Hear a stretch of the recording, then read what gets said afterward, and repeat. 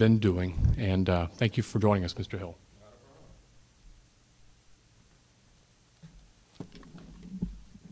Give me a second, everybody, to sync up here.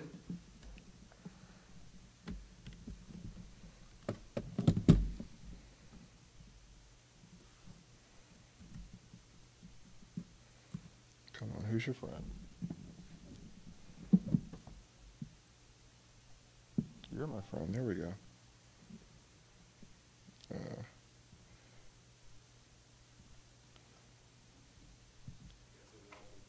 Yeah, exactly.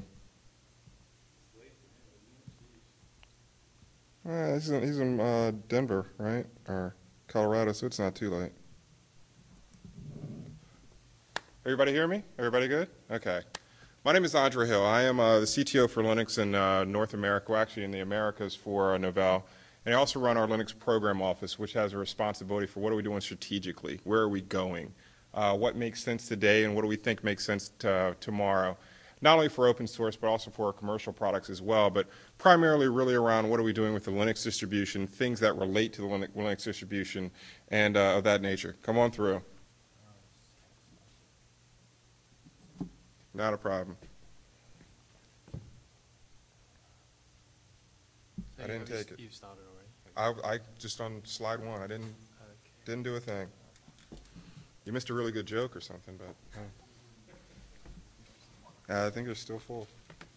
Yeah.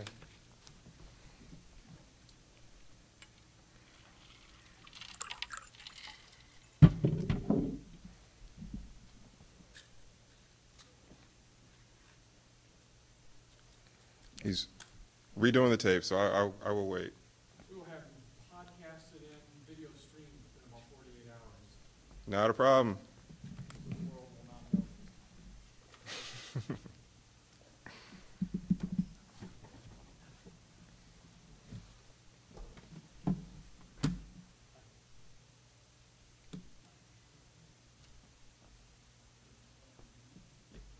Ready? Okay, just to start over, to give you a quick overview again, my name is Andre Hill from Novell. I'm the CTO for Linux in the Americas and also run our program office, which has overall responsibility for really looking forward for what's directional out there and happening in the marketplace. What are we hearing from our customers? And then how do we implement that and how do we stay 2 or 3 steps ahead of what's happening, not only in open source, but also in the commercial proprietary world as well. So to say, what do we need to do to make Linux really enterprise ready? What do we need to do to make open source not only something that is, and what one CIO told me of a Fortune 10 company, it's a niche and a knit. However, I understand that knit and a niche is turning into an itch that's getting very big. So how do we prepare for what's very big and make sure that the knit and the niche really aren't painful in the meantime? So we spent a lot of time talking about where is open source, where is Linux, and how do you really make it enterprise ready? How do you prepare for the huge expansion I think that we all know is coming? So in doing so, let's quickly give you a quick overview of what we're going to talk about today. And let's make this as interactive as possible. If you feel so that you want to stop me, not a problem. So I want to give you an overview, state of the state, what's happening, really show you 2 continuums. One about what we call our open source continuum, where we believe open source came from, where we think it's going, and what the steps are to get there. Talk about some emerging markets, current state. There's a lot of interest out there on open source, but we really talk about the customers that are running it. And I'm talking enterprise-wide customers now, the Deutsche Banks, Deutsche Bonds, Lehman Brothers, the biggest of the big customers. What are they actually doing with it, and where is it actually used today? Specifically Linux and then open source, because there's a lot of times with those customers that you see things that are consistent, but there's a lot of divergence in certain areas as well. And then we're going to talk about the growth, and we've come up with really 4 key areas that we think that are necessary to spur the growth of open source and Linux across the environment. And that's really fostering enterprise class support for distribution channels, making sure that we do key innovation with open source and we're not just copying things that are out there, that we're truly doing innovation with open source and using the community model to that effect. That we have mixed source as well. Something that may be controversial with this group, but we believe, and we've heard from our customers, that open source is more ready to be adopted and is more readily adopted when integrated with some commercial and proprietary technologies that are in place today. And again, I'm talking the data centers of customers' environments that are running 5,000, 6,000, in some cases 10,000 servers, and make changes to all those times. A lot of times they have infrastructures in place, and they're not going to do a rip and replace, whether it's for another commercial product or whether it's for open source. So we've got a mixed source strategy, and I'll talk about that today. And also data center. We believe that for Linux and for open source to really make a key play, we really have to spend some time going to areas that traditionally people don't think about Linux and open source. To do that, we've got to be able to meet service level agreements. We've got to be able to put out a hardened product and things of that nature. So that's really where we're going. I'm going to go through a couple of these real quick that really aren't that important, but let me get to, I will tell you that there's some quote-unquote marketing slides that one of my marketing guys put in here, and whenever you see that, you probably won't see it on the screen for very long. It's the ones that have a lot of pretty colors and arrows going left and right, up and down, and maybe some pictures that don't relate to anything else, but I call those my marketing slides, and he spent a lot of time putting them together, so I included them, but I didn't promise I would talk to them. Okay, so open source continuum. Where do we start and where are we? Again, this is a very high-level view of the world, but if you look at it, we started from an open source perspective in terms of, and again, I'm talking about the adoption of really at corporate enterprises, the entities that are really probably going to fund this going forward. I often talk to people about my experiences at Linux World, and I said, you know, when I first started going to Linux World, before this job, I used to run Linux and open source and a lot of strategic directions for Dell. And a lot of time, when we had a laptop offering 5-6 years ago, and I think at that time we sold 10. We sold 10. And literally, you know, that's not something that Michael's very impressed with, so he said, I think you need to find something else to do for the next 2 or 3 years, and then we brought that back around. But I always tell the story that when I first went to Linux World, it was actually it wasn't even in the Moscone Center in San Francisco. It was in a smaller section, and it was probably, I tell the percentage of people that had black shirts that had hacker on them, and then the suits and ties. And that percentage has the hackers have gone down drastically over the last few years, and the suits and ties come up. That's good and that's bad. As you were saying earlier, and I heard part of your previous presentation about when corporate gets in there, well, there's a lot of things that may or may not be best for the community or may not be best features and functions, but guess what? Corporate's got a lot of money, and corporates can spurn a lot of things that they couldn't do before. A lot of things behind Apache, if IBM wasn't there, a lot of things probably wouldn't have happened. A lot of things around clustered file systems, if Novell wasn't there, or if Red Hat wasn't there, putting a lot of money in there, if Dell wasn't there. Some of these things wouldn't have happened. So I think it's probably a necessary evil to get a lot of suits and ties to come to the Linux world and understand what's happening with the open source community. But really what happened when we first started off, when we first started seeing acceptability of open source, it was part of an appliance. The open source was probably hidden underneath some hardware, underneath some functionality that was provided in a data center, used as a network edge. Maybe it was some type of router or something where open source was embedded inside that. And really the focus from a customer perspective is I didn't see open source. I didn't even think about it. I didn't even know what it was. I was focusing on what my appliance did. So I was focusing on the hardware functionality. Taking that over, going from your left to right, open source as a viable infrastructure platform. This is really when we started talking about the lower TCO that open source. And I remember at Dell going and talking to a CIO of the #1 insurance company in the United States. And he actually said, you know, open source has given me a lot of TCO. And then one of his lieutenants said, no, open source really hasn't provided you anything in terms of TCO. He said, you made all your money from changing out your hardware. He says, you know, it's operating system's operating system. In fact, it's probably about the same cost we're buying it from at that point Red Hat or buying something from Microsoft at the scale that we buy. And he sat and he thought about it and he said, you're exactly right. Open source really hasn't provided me open source itself. He says, but it enabled me to do something. It enabled me in openness to go to a different hardware platform to get that TCO. So the focus there really wasn't, again, on open source, on innovations. It was on how do I get back more money? And that's what happened on Wall Street, and that's where the pull really came from the corporate America and the funding. And then it got into what I call the middle America corporate market. But it's really a price performance focus. How do I significantly reduce my cost? And I'm going to use any tool, and I fully believe that if there was a commercial product out there, they would have used a commercial product. It was basically a focus to get to Intel and get off of higher priced hardware. Open source happened to be that tool. It's not a negative, it's not a positive, it's basically the view that these corporate customers had. And then we got to the point where we started to say, you know, open source, yeah, you know what, I can probably run this to run some J2E apps. It's good enough. I was talking to a very large credit card provider who has the largest installation of WebSphere in the world. And they said, you know what, we really like WebSphere, we're going to WAS 5, we're going to 5.5, we think things are great. Then it came back to me a little bit while later after having seen some JBoss and running some performance tests on JBoss and running their applications. And they said, well, JBoss doesn't give me everything that it does, but it's good enough.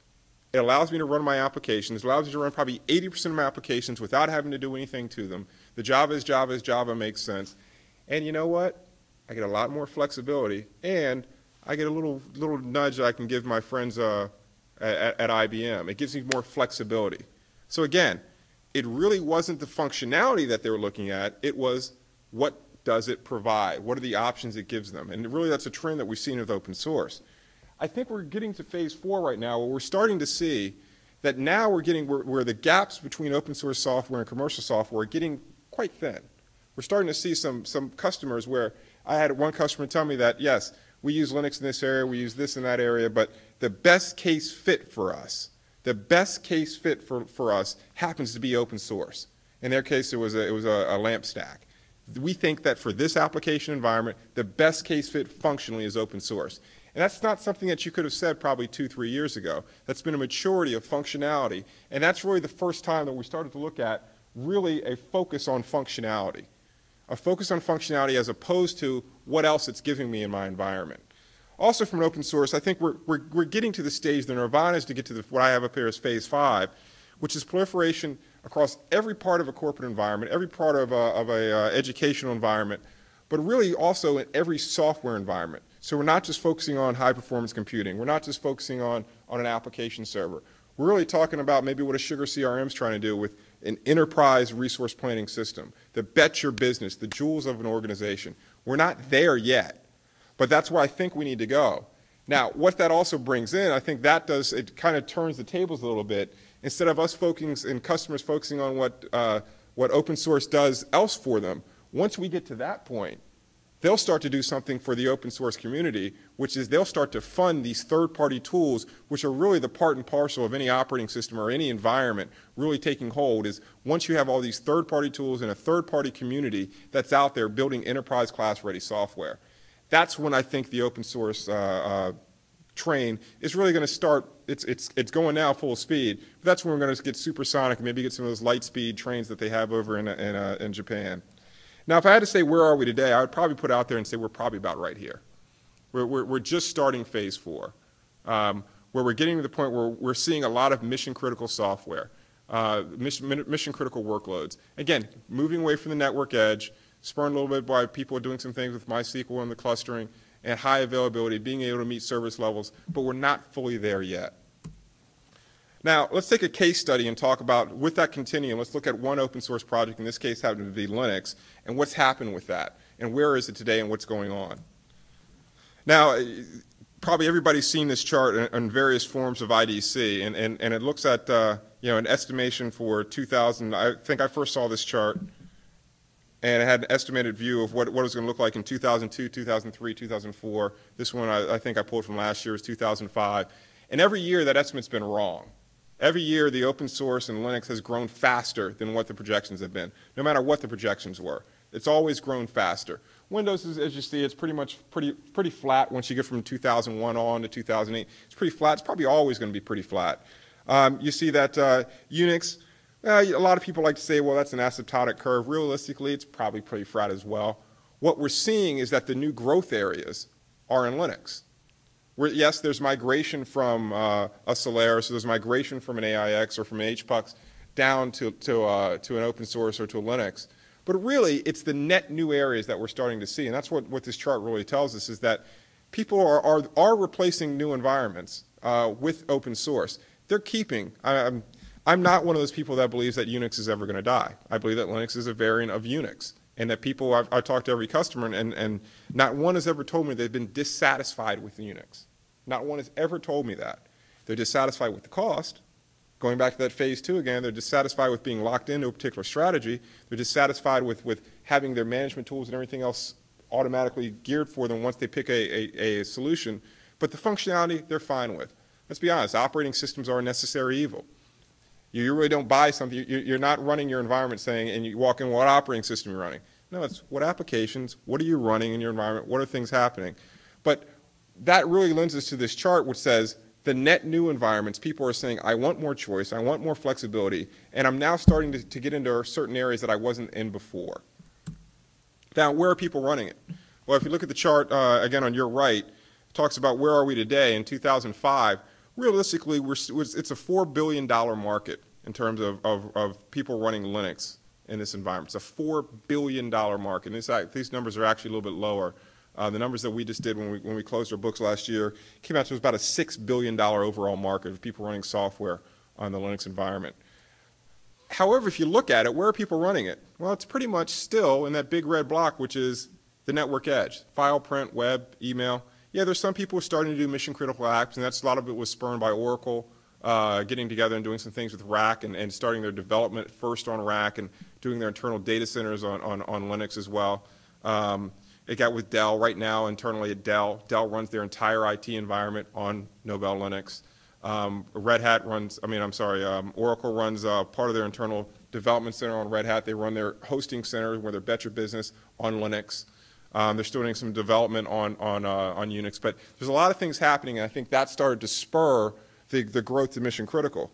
However, if I was to show you the same chart for Unix, it would probably be a flip-flop.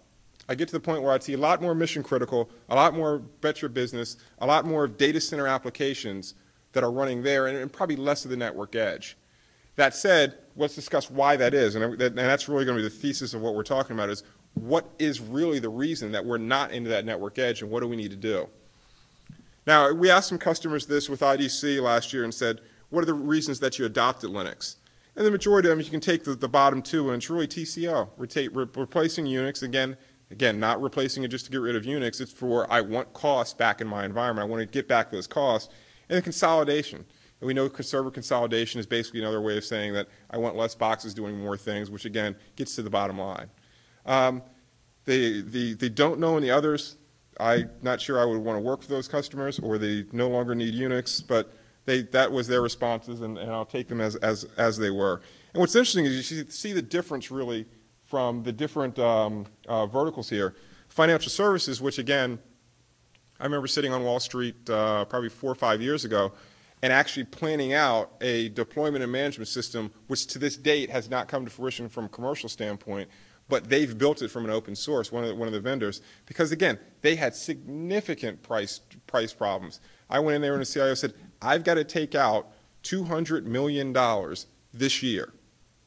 I said, I have no idea what you're going to do. And he showed and he said, the hardware is a good portion of it. I'm going to have to do some consolidation, but I've got to take that out this year. So they spent a lot of money in allowing them to save a lot of money. And I think that's why you see the larger trend there of replacing Unix in financial services market. Final last chart here. What's really the top workloads? Again, if you look at this again, it really gets down to, as we said earlier, the web infrastructure, the application server. That's probably about 1/3 of this, if not 2/3. And then we get to database, and that's, again, the MySQL, Oracle explosion that's happened over the last 1.5 years. You don't really see the business process applications. You don't really see the decision support. You don't really see the CIO level mission critical things yet. Doesn't mean they're not coming, they're just not there yet. Now also in Linux, we're seeing significant growth in emerging markets. Novell spent a lot of time and money investing into the China market, and with significant results happening. We are now, it is now our second fastest growing Linux market in the world. Significant growth in China. Significant growth has happened in China. We've established a new resource center, research and development. We're doing a lot of internationalization, localization, which was the primary issue and the primary problem with doing business in China and some of the double byte countries. But we've got now a high-performance Linux, significant presence for carrier grade with the telecom industry and what they're doing over there, significant need for carrier grade. And we also set up a consortium with the CS2C, I always get that wrong. It seems like it should be C2SC, the China Standard Software Company, to actually do a couple different things. We're doing carrier grade Linux with them, But we're also opening up, I guess I should shut down my instant messengers. We're also opening up what we call OpenSUSE.org. And what OpenSUSE.org, specifically a China version, is that we're allowing Chinese developers to actually build in the localization and build in their own version of OpenSUSE, which is, again, if you guys are familiar with Fedora, which is our version of Fedora, which is our daily release type of site, OpenSUSE.org. And we're encouraging and actually spending money to build an open source community in China. It's been a significant success. I would say that probably now, if you go to the Chinese version of what we've put together, Solution Forge, there's probably about 10,000 projects that are out there. And some of these are very small, and some of these are probably duplications, but that's from a number of less than 20, probably 18 months ago. So I think similar to what people are seeing in other markets, the Chinese market is, once seeded properly, significant market opportunity. Now, higher education has always been a significant play that we've done in higher education. Again, high-performance computing clusters. Look at the top 100 HPCs that are out there. I think it's about 78 or 80, if not more, are running on open source, or running on some variant of Linux. We also have something called the one-to-one initiative that's happening at the Indiana Department of Education. It's kind of a four-headed beast here, which is the Indiana DOE, Novell, Intel, and Dell have come together with the plan. Indiana had a vision of providing a computer for up to 1 million of their students in grades 6 to 12 over the next 3 years. They want them all to have a computer, whether it's a laptop, whether it's a desktop, and they've decided to go open source to do this. So we're in the process now of actually, with Dell, giving all these schools, and right now I think we're in 11 to 12 schools doing a pilot, providing all of them with an open source version of our desktop, Novell Linux Desktop, and that Linux Desktop is going to be what these people interact with. Now, why is that important in the open source community? Well, obviously the next step of that is that we're actually fitting that with open source tools on top of that. So they're all going to be using OpenOffice. They're all going to be using other open source tools going forward, and we're starting up in the high school areas some development platforms that they're going to be using as well. This is, I think, something that you're going to see a lot of other states looking at. We've got probably 5 or 6 other states that are looking at this saying, hey, the price point makes sense for us. We know this is something that we need to do. Does it make sense for us to follow what Indiana's doing with one-to-one? Not fully done yet, but again, it's over the next 3 years, and we think we're looking at over 1 million people. So the summary is that there's a lot of things that are going on there, and there's more than 3 million servers available in use today around the world in Linux, 100,000 projects on Solution Forge. I would say it's higher than this. I'd say it's probably around 65% of CIOs are adopting open source as a major platform, which is different from saying just they're adopting it. I think everybody's probably got open source. Probably 90% of the customers have open source in their environment, but a lot of them don't know they have it. I talked to the CIO of a manufacturer that makes the chips to go in most cell phones in this country, and he told me that I didn't think I had any open source. I went out and I looked at my engineers and found out that we had 14 different versions of Linux, of which I think they rolled 8 internally. They had, I think it was 1/10 of their servers were running Linux, but they really didn't know it. And that got to the point where it was that knit that I was talking about earlier, saying that, how do I bring these back into my standard environment? So he decided to say, you know what, I'm going to adopt this as a major platform. I know what's happening. Let me go ahead and fund it and adopt it. And the Linux market will grow by 40% over the next 2 years. These are things that are actually happening, significant market growth that's happening. Now, it is happening, but it's happening with growth in both supported and unsupported deployment across all verticals. But it's still primarily, when we talk about Linux, used at the network edge. When we start talking about growth 40% over the next 2 years, that means some things are going to have to happen for us to get to the point where we're not just talking about those file print webs. We have to start saying, whatever you're running, we have an open source version that we can run for you. That's something that we just don't have today, and we're going to have to spend a lot of money investing in that. Key driver is still TCO. I can tell you, I can probably name on one hand the number of CIOs that I've talked to who said that TCO or financial discussions haven't been in probably the first paragraph of the discussion when they're initially rolling it out. Later they get to the point of, well, there's a lot of things that we can do, but it's still financial decisions. We're starting to see some late adopters that are usually the government and higher ed, sometimes called later adopters with new technology areas. It's not mainstream. You see from Indiana 101, and emerging markets are actually going to be a key driver for us. We believe that we have to take open source to areas that it traditionally has not been in today. There's going to be some bumps, but I think we're at the point where we need to step out on faith and try to foster the community to some areas to go after some big companies in the commercial world as well, and go after some heavy-duty projects that we haven't gone after. We'll talk about that. So how do we move? We saw that continuing. I said we're probably just getting into phase 4. How do we move into phase 5? How do we really get heavy-duty phase 4, which means that we've got functionality that people are looking at and saying, you know what, I want to run my business on this. And then how do we get to other areas where we're getting that whole third-party community around where people are saying, not only am I going to run parts of my business, I'm going to run the most important parts of my business on open source. So we think, again, I talked about this earlier, it's foster innovation in key emerging areas, enterprise-class support and distribution channels for open source. So a lot of things, the good things happening in open source, but a lot of large customers are afraid to adopt them in a major way because they have no idea what happens if, what happens when. So they're just saying, yeah, it's great, it makes sense for my environment. I can't tell you the number of times or somebody said, I want to connect this up to my Active Directory, or I want to do this in my, but I have no idea who to talk to if something goes wrong. So again, I think it's a learning curve that we need to get to realize what's really happening and what's really going to drive this wide-scale adoption that we all think is coming. Mixed source, again, best-of-breed environments, allowing them to use what they have today, but making sure that it's an open-source platform and then building up from there. And then how do you harden for the SLAs? How do you do the bet your business stuff? So real quickly, some of the emerging areas. We believe that desktop is a significant emerging area. I heard in the back when I was sitting earlier, somebody working on a Novell Linux desktop right now. We've had a lot of interest, significant interest in areas that we didn't think that we were going to have around using a Linux desktop.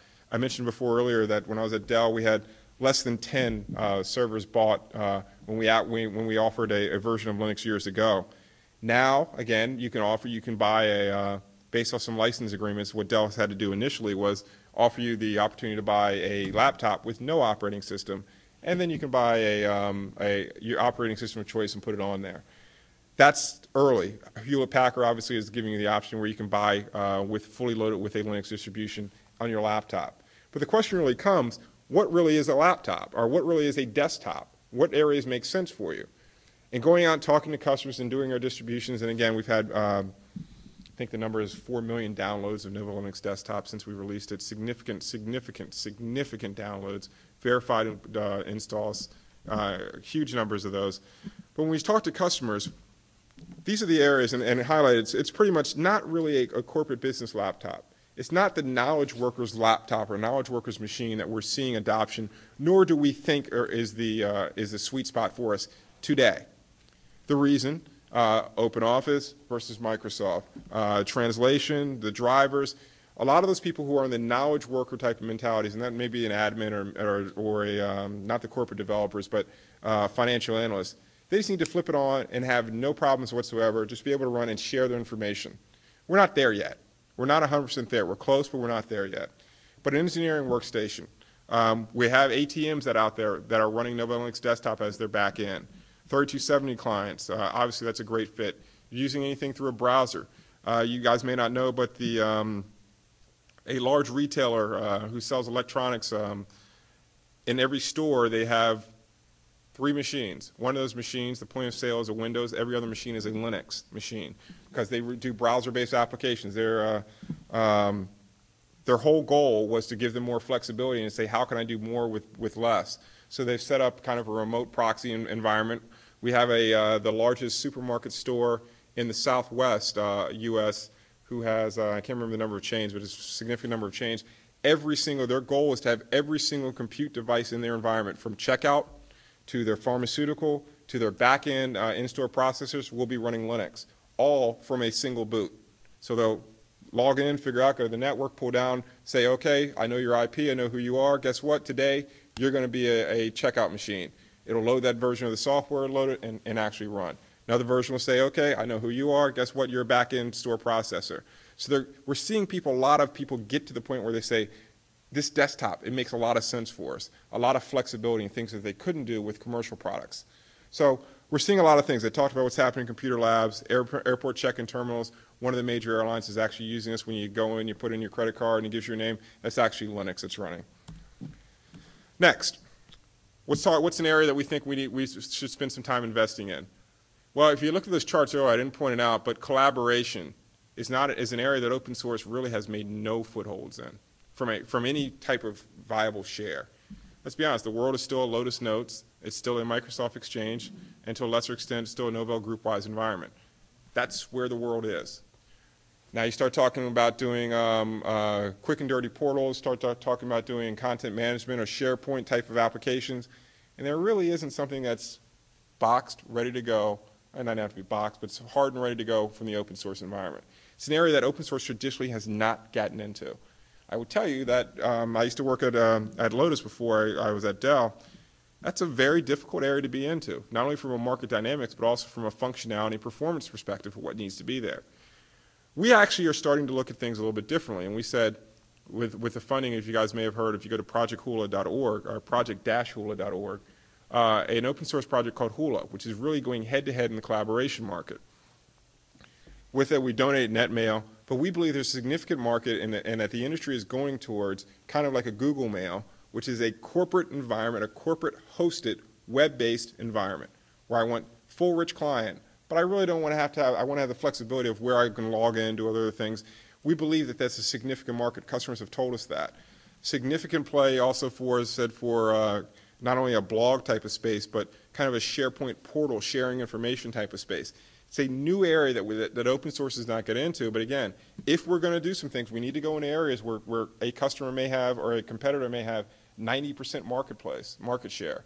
But that's the areas that we need to go into because those are the growth areas. If we're afraid to go in there, we'll never get anywhere. So Hula, if you look at it from I remember when we first started talking about this, I remember talking to a president of our company, and I said, why would we want to take a 2x4 and smack ourselves in the face? And you know, he kind of looked at me and basically said, because the 2x4 is there and we have a face. We have to do this. I quickly ducked and left the room and said, you know, I'm not sure that I want to be involved in the 2x4 smacking exercise, but I came to realize that we do need to go after this true innovative markets and say, yes, we're going to foster this. We're going to do a lot of work here. From a support standpoint, you know, let's be honest, why is Novell into this? Why is Red Hat into this? Why is Oracle and Dell into this? To make money. But there's also a greater good, I think, from fostering these open source projects and collaboration around portal development and content management, similar to what you saw with Apache, that if some of these corporations don't line up behind it, it's just not going to happen because that's where the money is. You know, Novell as a corporation has $1.5 billion in the bank, 1.5 cash to invest on certain projects. We know that Microsoft has a significant amount of cash in the bank as well, but they're probably not going to invest in open source. So there's a lot of things that needs to happen, and I think what we're starting to see, as I said before, is that the hackers and suits merge together and realize that together there's a greater good for creating open source and also finding a way that you can run a viable business on it. Now, others that we think are innovative areas that we're investing in, something called Mono. You guys may or not be familiar with Mono. It's basically allowing you to run .NET applications on Linux.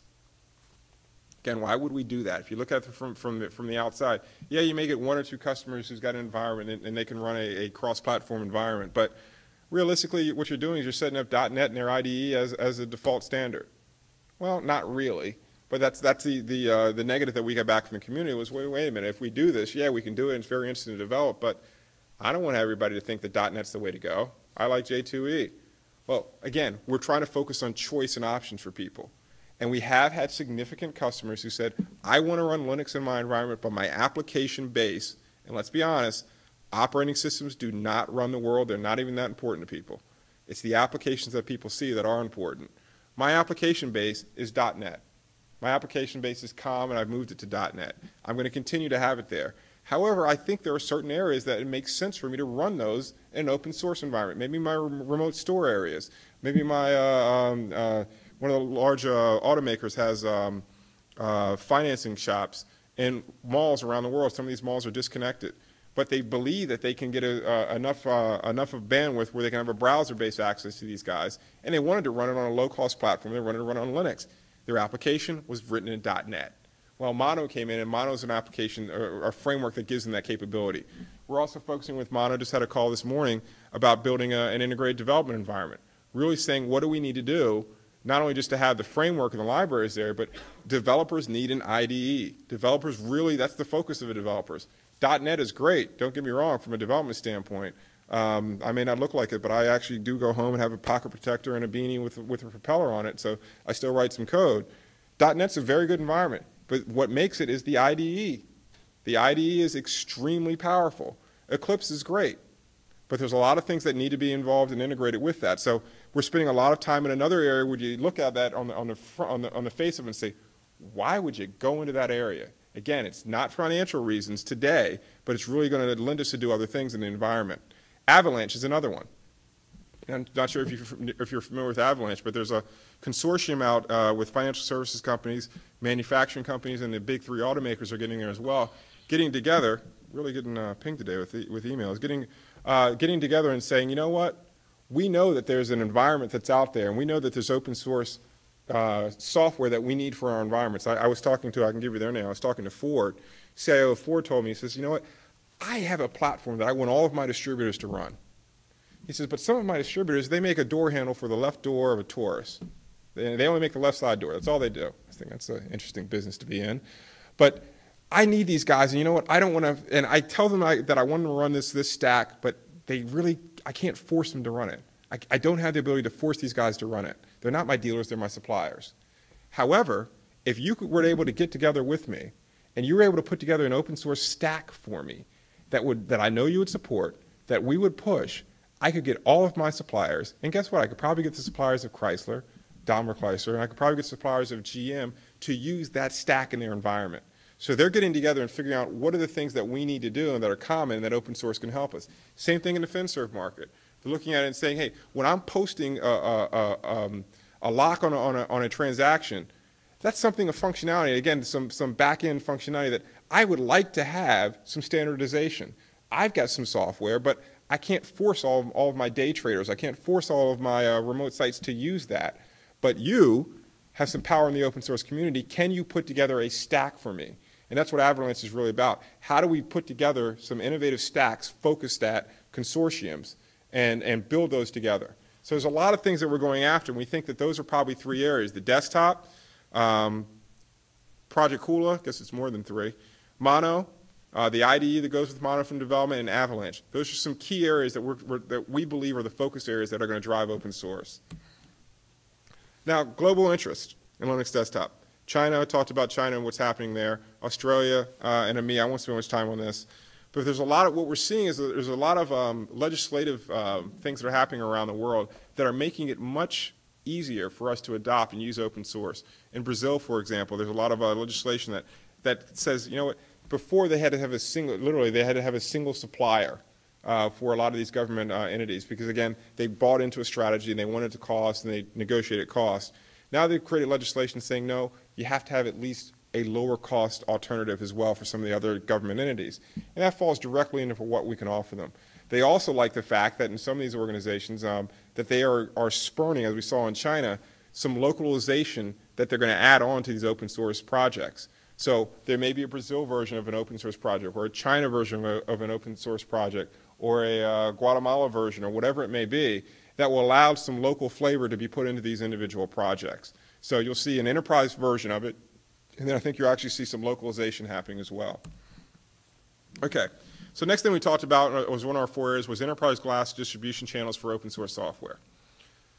You guys probably see the companies down at the bottom, Sugar CRM, Astaro, Pentaho, Groundwork, MySQL, and the others go happen. All fairly successful open source projects. One problem with each one of these, though. It's not a functional problem. It's not a leadership problem. It's not a directional problem. It's the fact that when a customer, a large Fortune 100 or Fortune 10 or Fortune 1000 customer says, I'm interested in running an open source, maybe it's a Sugar or CRM for my CRM, who do I call to get this thing fixed? They all have the vision that it's a Swedish guy named Lars who's writing all this code, and if Lars gets sick, their entire environment's going to go down. I mean, literally, that's what they believe. They also believe that they can't make any changes, and once they make a change, that they're going to have to distribute it back out to the world. So there's a lot of confusion in the corporate world about what really open source is. I had a couple slides here to talk about the issues around licensing that these guys are facing. But we looked at this and said, for us to be successful with open source, as we talked about the third party, we have to ensure that others are successful with open source. We can't be the lone white horse running out there in the wind. We've got to be sure that open source as a general environment is successful out there. One of the problems when we talk to these guys, we talk to the Pintos, the Sugars, the Staros, and Apgen, so on and so forth, and said, what is the issue that you face? They said, look, we're great at taking this open source project and open source code, and we're great at putting it together. What we don't have is we don't have 7,000 salespeople around the world. We're never going to have 7,000 salespeople. We don't have a support organization. And we don't have the knowledge of what you guys do, not only Novell, but also Red Hat and others. We don't have the knowledge of what you guys are doing and what your soup really looks like internal to your engine, what's really happening in your kernel. We have an idea at this level, but we need to get that level. And we thought about it and said, you know, that makes a lot of sense for us to spend some time with select partners and the project that we've called Market Start, and actually take these guys and really treat them as an incubator, where we're not taking an ownership in this individual company and we're not doing anything, but we're really trying to accelerate their adoption, because we believe that their adoption in enterprises will open up the door for the rest of us for an open source and say, now open source is in there, I see some functionality, well, I'm going to need a tool to manage it. Again, what's the bottom line in all this? We know what the bottom line is for most corporate entities. It's try to find a way to make some money. And I'm going to be honest with you about that the reason we're doing this, it wasn't that we had a specific reason that we wanted to have MySQL or Pinto or Apgen succeed. We wanted to make sure that open source succeeded, because we believe that if open source succeeds, that Novell as a corporation will succeed. So all these companies, we now have quarterly technical reviews with them. They all have access to what we're doing in the guts of our distribution. They all get access to, at various levels, to our salespeople, and our salespeople will actually push their software. And they all we're working on either level 1, level 2, or level 3, level 2 or level 3 support for all of these. So General Motors or Ford or you name your company of choice could buy Pinto, but they could have back-end support. It looks like Pinto is giving them that support, but it may be Novell on the back end doing some of this stuff. Again, the reason is we want to make sure that there's enterprise class-ready customers out there. Mixed source. Third one I had on my list was mixed source. How do we get the best of breed environments for customers? As I said before, it's not a rip and replace when you start talking to these enterprise customers of pulling one out and pulling another one in. Just because it happens to be open source, if I've got a DB2 or an Oracle environment, it's a rip and replace for me. That's what I'm seeing, and there's cost involved with that. And in fact, let's say that I'm in an environment, and you know what, I want to run Linux in my environment. I even want to run an open source provisioning tool. I even want to run an open source monitoring environment. But the way I do my backups today, and the way that I do my clustered file system, I love Veritas. And I spent a lot of money on Veritas. I just re-upped my contract. If you don't integrate well with that, if you don't have some intrusive kernel modifications there, I can't work with you guys. And I'll stick with whatever version of commercial software that I'm on. So we looked at this and we said, let's kind of outline what's the difference between open source and the significant value in the private commercial applications. And we found value in both of them. And being a vendor that ships both of them, obviously we would, let's be honest here. But open source traditionally provides low-cost alternatives and provides flexibility, we talked about this earlier, and significant speed of innovation. Sometimes it may not be truly innovation, but there's a speed. If there's a problem, you can throw that community in the pack of dogs, we'll fix that problem in a significant, shorter period of time than it is to get a point release from a commercial software company. Sounds great. Then you start looking at it and you think, well, there's a reason that Oracle is Oracle is Oracle. There's a reason that they've been there is because they've got years of in-depth research. They've got, I'm not sure how many of you guys have been to their headquarters, but they've got tons of towers that look like database spindles sitting right there in San Jose, south of San Francisco, that all these people are focusing all their mind and all their energy on building a better database, quicker, faster, stronger, the $6 million man story. That's all they're doing is building that environment. So, and they know what their customers want, and they've built functionality specifically for specific customers, something an open source doesn't do a very good job at. They have targeted functionality. So there's benefits of both. And they've usually got some things that are probably a little bit more hardened than some of the other projects. And if it's not hardened, at least you got one throat to choke if something goes wrong. So there's benefits to both. So we looked at that and we said, you know what we need to do when it makes sense is come up with a mixed source strategy. Let's marry the benefits of open source and the open source model with the best of commercial. So what we've done is kind of, we've opened up our distribution as opposed to our major competitor and said that we will make intrusive kernel modifications for commercial applications. So we went out for Veritas, for example. Veritas to work extremely well and to work better on our environment than any other environment.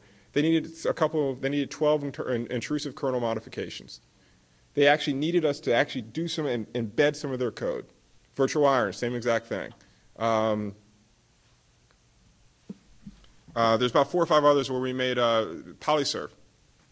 They said, we need these code changes. And we thought about it. We looked at that and said, well, we don't want to actually, spike a kernel. We don't want to fork things. But if our customers are running this, and we want them to run open source as their platform, and use that, as we always said, as the Trojan horse to get other open source in, we've got to make sure that they can keep their current environment running. We can't say, well, yeah, you know what? Veritas is great, but guess what? Have you heard about this open source clustered file system? That's going to solve the problems for you. That's the quickest way to get kicked out of some of these customers. So we said, hey, if you want to use Veritas, that's fine. We're going to provide a platform for that. And guess what? We've done kernel modifications. We've done testing. We've built those in. At the same time, we funded, and this was our goal. Anytime we do a intrusive kernel modification for a commercial or private software, we will fund, we will develop, we will support the community, and we will integrate into our base platform an open source version. So we did the Veritas clustered file system. Well, we worked with Oracle, and Oracle had something called OCFS, which was basically the clustered file system for their rack software. We worked with them, expanded that, and made OCFS 2, which is now a general purpose clustered file system, which ships free of charge in our distribution. Same thing we did for volume managers. We did a volume management deal with a commercial product. We did the same exact thing and spent a lot of time with EVMS. We did a lot of things so our goal is whatever we do commercial, we're going to fund an open source project, and we're going to actually put that into our distribution. Why? And, well, again, we talked about the Trojan horse. We've seen it. We had customers who were running Veritas in certain parts of their environment. They got in there and they said, well, you know what? You're right. This OCFS isn't that bad. Or we had one customer who came to us and said they wanted to run GFS on SUSE. So we made the modifications for them, and they can run GFS on SUSE. And they said, it's not that bad. Maybe you're right. I don't need to have this commercial software in there for this part of my environment. It doesn't really run my world. There are alternatives out there. But to do that and to allow them to have that mixed source environment, we thought that this was critical. So we think mixed source is a way that we're going to have to find a way to work well with private software. Don't care who the vendor is, don't care what the overall is, because again, the end goal is what's the user need? What makes sense for the end user? And that was why we came with mixed source. Yes, sir. Do you have to develop that or make sure that there's no crossover of proprietary technology? Yes. Or code sharing? Yeah, and the question is really, when we talk about the intrusive kernel modifications, let's take, for example, some things that we did with SAP or Veritas. If we put some commercial things into our soup, if you will, well, then didn't we just change what we're doing? We don't have to include a different license in there. Well, we're very clear with these guys. Whatever you give to us and whatever modifications you want, what we're trying not to do is consume their software. Let's make the changes in our software so theirs can work better. Because that was an issue that came up. And we're also now getting very tight for who makes, it's a very high bar you got to leap for us to get to that we're actually going to do that kernel modification. Our friends in North Carolina, they won't do anything. Everything's got to be open source. We looked at it and said, well, you know what? If you're somebody, you've got 90% market share, which Veritas does in certain verticals, guess what? If you want to get in that environment, you got to make sure that it works. So what we're trying to do is not take their software, trying to build the kernel and changes in our end instead of consuming theirs. Because that's a good question, because that was an issue that came up. Yes, sir. So you guys talking about modifications in the Linux kernel itself? Yes. And these are contributions that contribute back to the community in general? Are they mainline kernel yet? Some of them have gone back. Some of them, well, it depends on the individual contribution. Some of the more general ones have gone back to mainline. Some of the other ones will stay SUSE specific. But everything that we do, again, with the way we build our technology, everything we do goes back in back up to the what our friends in Germany called the Uber collective. So we give it back to the community, and then it's the community's choice of what happens with that. So we do donate it all back, and that's one thing we tell these guys. So hey, Veritas, if you want to give us something that you think is your bet your business holy grail, guess what? The Uber collective will get it the next day. It's going to be on open SUSE. So again, the strategy again, whatever we do commercial, we're going to have the exact same functionality available open source. and something that's been extremely successful for us, and we think it's a differentiator for us. Just put this up there, some of our major partners on both sides, and you'll see some functionality is very similar. But whatever we do commercial, and that's another version of Market Start as well. Some of the Market Start open source, we're not going to put on a distribution, but we are going to spend time making sure that they're successful. An example of mixed source for us is a product we have called OES. Well, OES basically ships in a box, and let's be honest, OES is basically a rebranding of Novell NetWare. So you take Novell NetWare, and what we do in the box when you install it, it says, guess what, do you want to install on the Novell NetWare kernel and run Novell NetWare and have that? If you say yes, you're fine, and you're running the next version of NetWare. We also say, and this is actually the default, do you want to run this on SUSE Linux?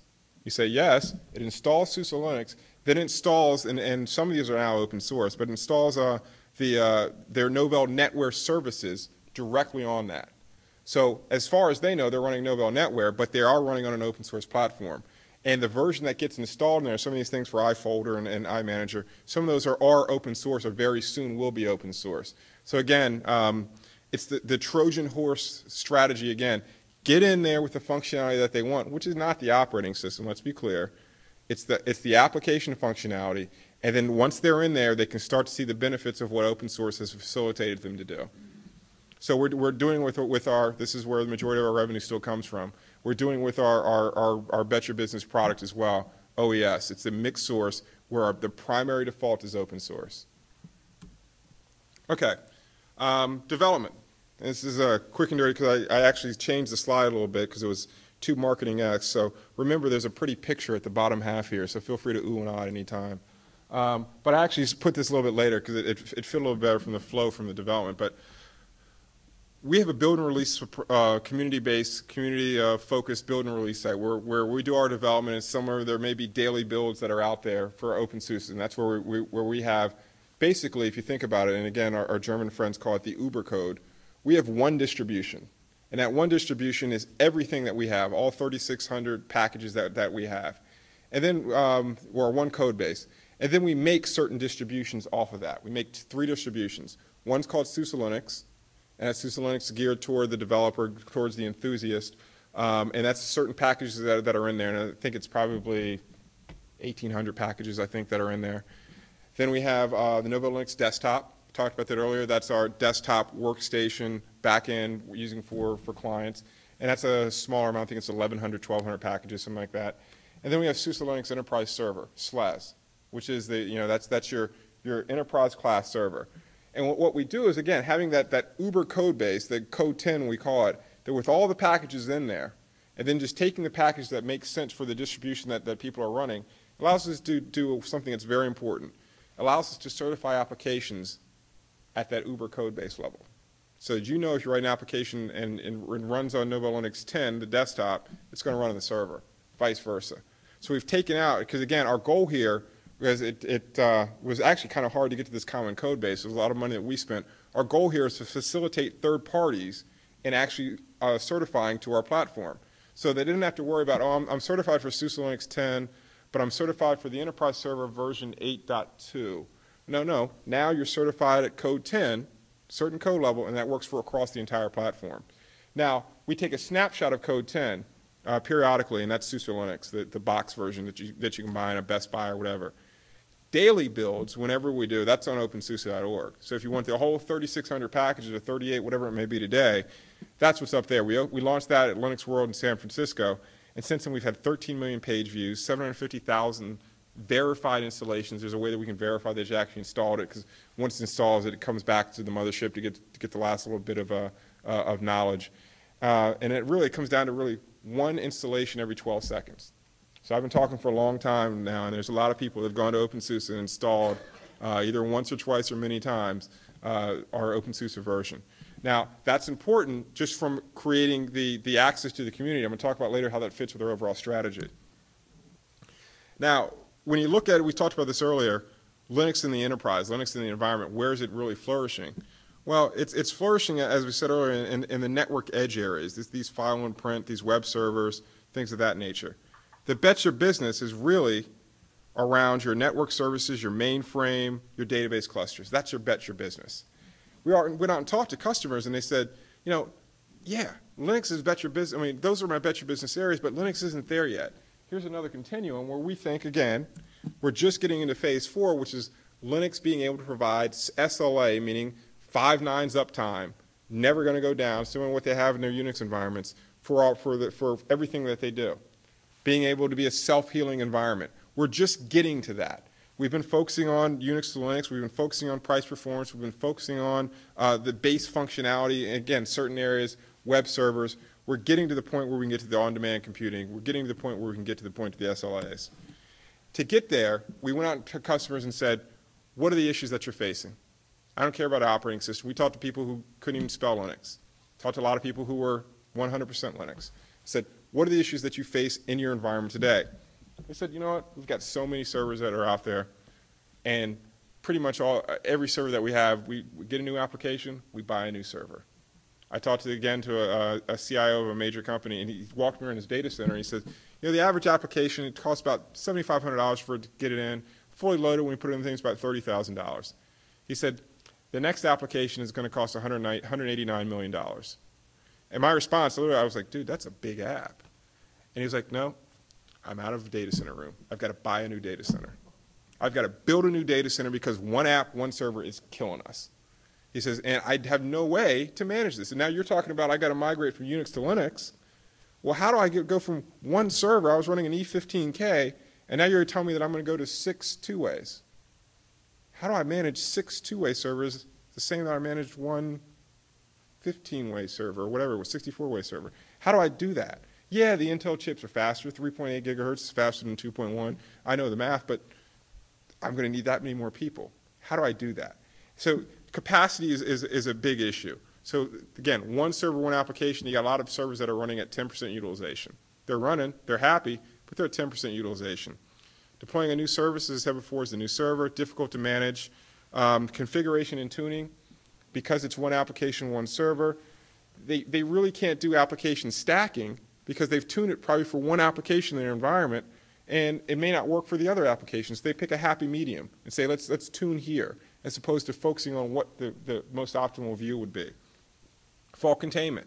How can I do application stacking, and how can I do virtualization for that point if I don't know that one application is not going to bring down the kernel or bring down something and just hose up my entire environment? A lot of these are custom apps that they've migrated over that weren't written for the specific operating system. Lockups occur for these guys, and it's caused them to say, wow, I don't really think this is ready for me yet. Configuration management. So those are the issues that we saw, and we said that, you know, to get to the point where we can get to the bet your business applications, those are the key areas: consolidation, disaster recovery, virtualization, workload management, and automation and orchestration. I'm not going to go through all of them. But we looked at it, and then we went out and talked to the analysts, and they said, well, from a data center perspective, what we're looking at is, well, from a workplace, people want to be able to have that work anywhere, do whatever they want.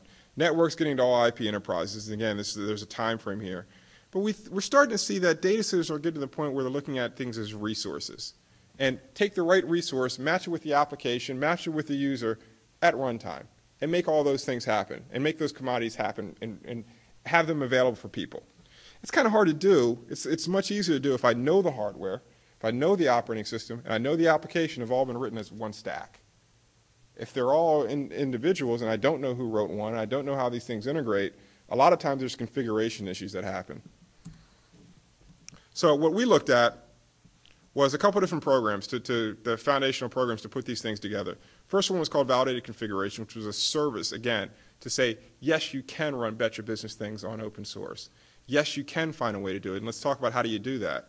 Then some enabling technology we put in distribution, and then something we call a data center manager. So let's quickly go through validated configurations. Won't spend much time on this because it's really more service-focused as opposed to software. But we looked at it and said, this is a traditional stack in an environment. I've got hardware all the way up to my line of business applications, and I'm framing with management and security.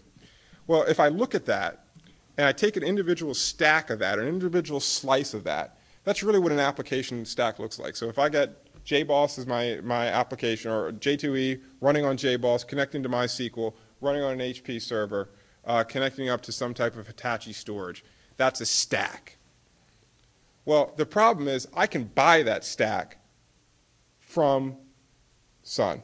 I can buy that stack from IBM. I can buy that stack from HP on Unix, fully integrated, ready to go. And they can tell me that they've already had that and integration's there and that the memory's done, everything's geared towards that particular application stack. Well, it gets a lot different when I start talking to the fact that, well, you know what? The operating system doesn't know the hardware. The hardware, well, it's got an HBA that's for this particular operating system. It's got to talk to the storage. And now I've got to talk to this application environment. I really don't know what the application is doing because they're all written by individual components, written by people. You get to that configuration management issue. You get to that where you've got significant problems. So we put together a program that says, let's build from top to bottom, from application, end-user application to individual storage. Let's build a configuration. And let's take that configuration, let's manage it as one product. So we're working with our providers. You can actually go to HP right now and buy a high-performance computing cluster, which from the storage all the way up to the individual application is open source. We have a commercial or a mixed source version as well. But we will treat that entire product as one, or that entire stack as one product. All the drivers, everything in there as one product. We built another one with JBoss. We actually did two. We built one with JBoss and Oracle and JBoss and MySQL. Again, working on HP, in this case HP ProLiant blades, where you can go to HP and buy a blade system which will come pre-configured with that stack already on that. We will update it periodically, probably biannually. We did our first rev for one of these on a quarterly basis. But we will manage that as an entire stack, so you don't have to worry about, well, do I have to go to JBoss? We will guarantee that they all work well together. We're the soup in this. If you look at it from a financial perspective, you know, SUSE Linux is the least expensive thing in that overall stack. But we see ourselves as Switzerland. We're the one that really doesn't really have a care of what's happening from a driver or all the other perspectives. Our goal is to make sure everything works well together, again, to allow you to use open source in your environment. Makes a lot of sense, except for a customer who says, well, you know what, I've got things running in my environment which are proprietary and commercial, and I want to run open source as part of that, but I'm not sure. Well, we've also got another version of the program where we're now going out to customers and saying, if you've got a stack, it's got SUSE Linux, if it's got an open source component, we'll take that stack and consume it and put it in our labs, re-engineer it, and then we'll manage that stack itself as a product. So we have the second largest financial institution in Germany, actually the largest in Germany, who's actually given us stacks. One of the big three automakers has given us stacks. The largest bank in California has given us stacks and said, here are stacks that we want you to manage. They're mixed source stacks, but manage them as one, give us updates, make sure the integration's there. Yes, sir. Yes. That is a margin is not an issue with that service. Let me give you an example.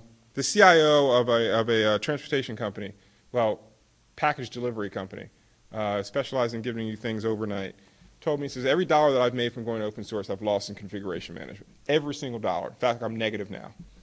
And I was like, you did something wrong. He said, every single dollar because I've got more servers, more people to manage it, and more things out there.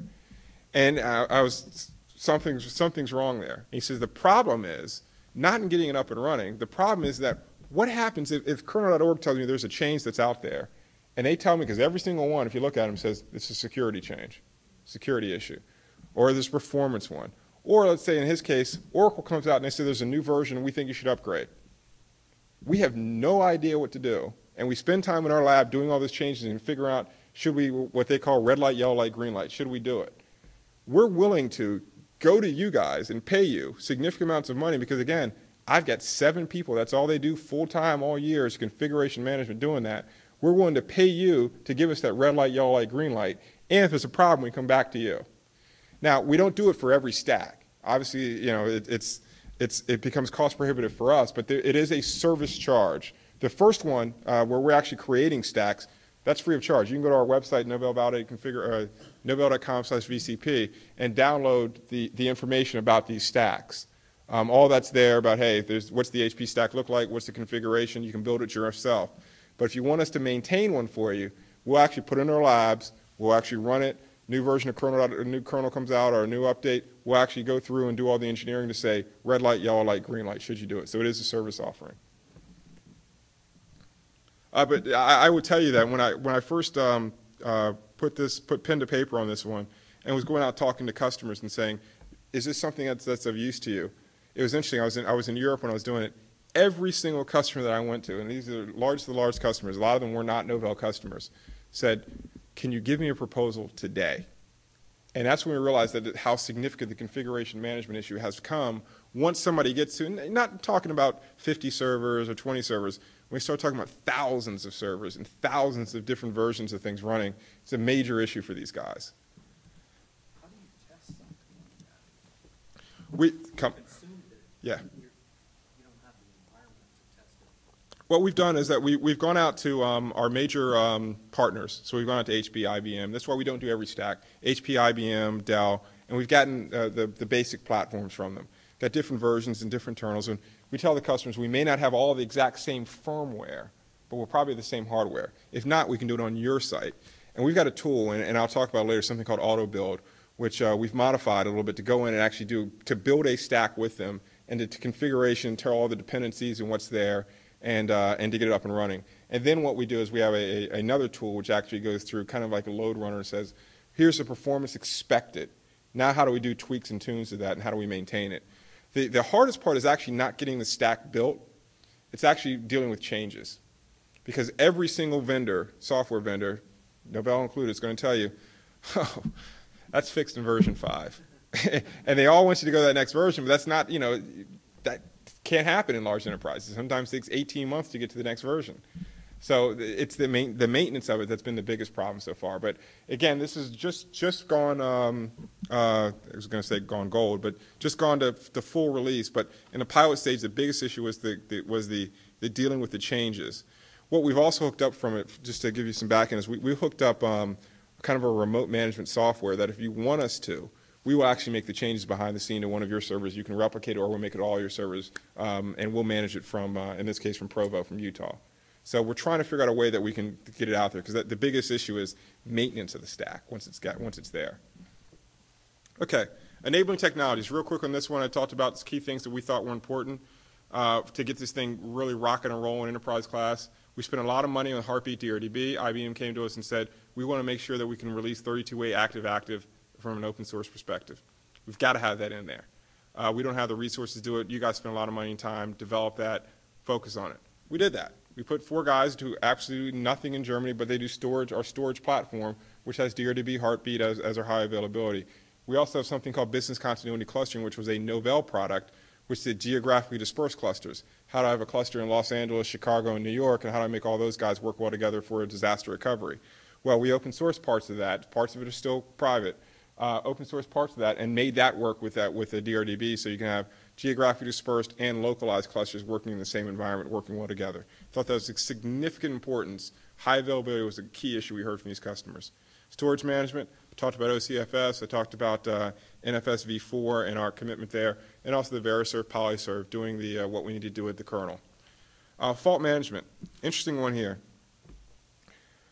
Talking about intrusion protection and separation of duties, we bought a company called Immunex that had a product, a commercial product called AppArmor. And what AppArmor really did was, it did intrusion protection. It didn't stop something from happening, and it did fault containment. But if something happened in your environment, let's pull that system and pull that application or pull that stack, whatever it's wrapping, let's pull that out and not let it affect any place else in my environment. So we pulled that. So you can put a wraparound through policies, put a wraparound either an application, set of applications, or an environment. And if something happens in there based off this policy tripping, it'll pull out access so that, yeah, you still got a problem, but it's localized now. So it's intrusion protection, and you can go in and determine who did what. We've open sourced that. That's fully open source now. You're going to be able to get the base functionality in our SUSE Analytics 10, which ships the last commercial here, second week in May this year. It's actually already locked, stocked. That's not fully. Parts of it are, but we're going through certification now. But that ships there, and we've gone to kind of the virus protection model, where you get the base package, but there's updates that come out, and we find that, hey, there's an intrusion protection issue here or containment issue here. You can download the pattern for it, and that's on a subscription basis. But the base software is there. You can build your own subscriptions, do what you need to. And then virtualization, which was probably got more buzz than anything that has ever happened in the open source environment. And talking with Ian and those guys at ZenSource, the amount of interest that they had around Zen and virtualization was phenomenal. we talked to our customers, and they said, yeah, it's interesting, but we're not going to run into production just yet. And then we talked to them 6 months later, and they said, how come we don't have a pilot yet? How come you don't have a preview version? We got to have this now. If it's going to be critical, if we're ever going to do anything with you guys, we got to have Zen in today. So Zen became very important to us, and we looked at that and said, what do we really need to do with virtual machines? Well, we got to have performance, which is, hey, if I'm running a virtual machine, I want to have the same performance in my virtual machine as I do in my base machine if it wasn't virtualized. Scalability, fault isolation, and the ability to run disparate OSs. We need all that. We chose para-virtualization, which is Zen. There's a couple of different ways we could have gone this. There's two different ways primarily to do virtualization. There's full virtualization on your left-hand side, and that's basically, give you an example, that's traditional VMware, where you've got an operating system, you run something on top of it that's GSX, runs on top of it, and then you can create your own virtual machines on top of that. Then there's para-virtualization, where you actually have your operating system. Built into that operating system is a VMM, a virtual machine monitor, and then you actually load in your operating systems on top of that, and there's an API, and it talks to the API, and it actually does, the API does the management of the resources to say, this virtual machine needs to talk to the disk now, this guy doesn't, this virtual machine needs memory, this guy needs it now, and that API does all that management. That's what VMware's ESX does and what Zen does, XEN. Now, we've decided to go this way because we found that you can get almost no performance degradation. You can actually have a machine that has, let's say, 8 to 10 virtual machines running on it.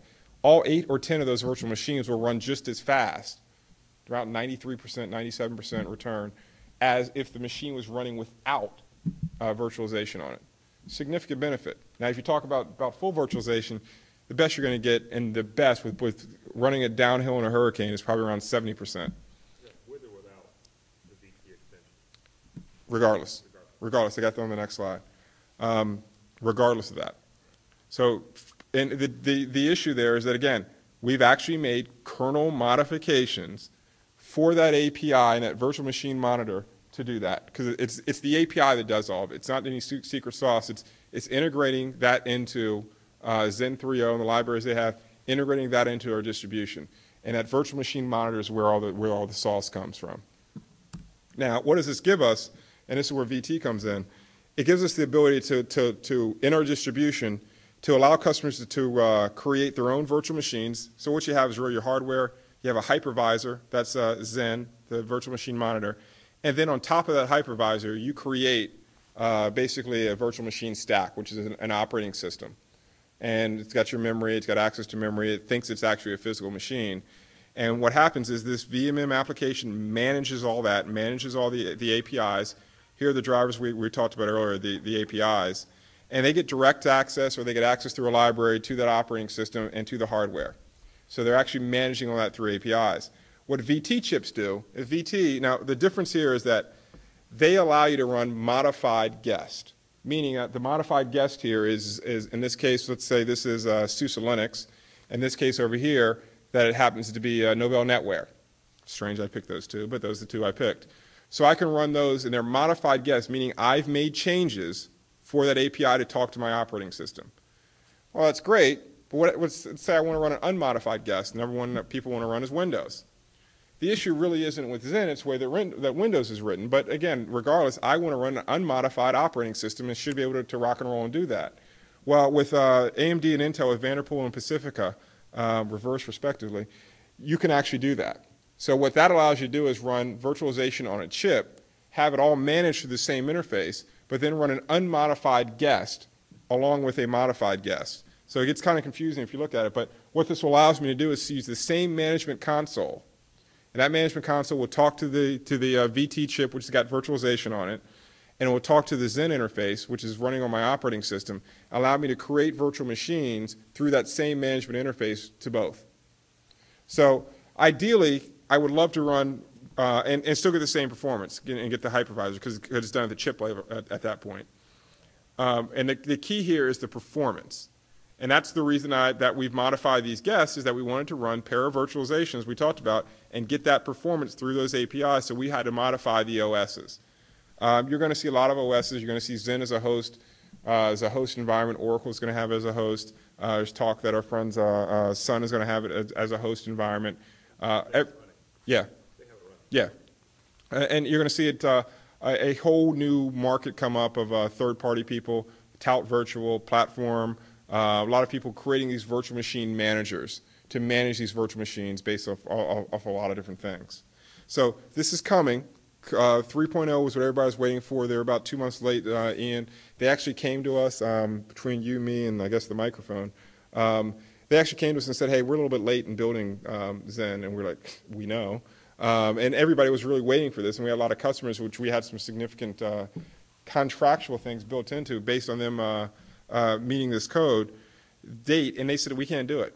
We actually lent them 3 or 4 developers to actually get the code 3.0 running, because what they were doing, doing a great job, the guys at Oxford do a great job.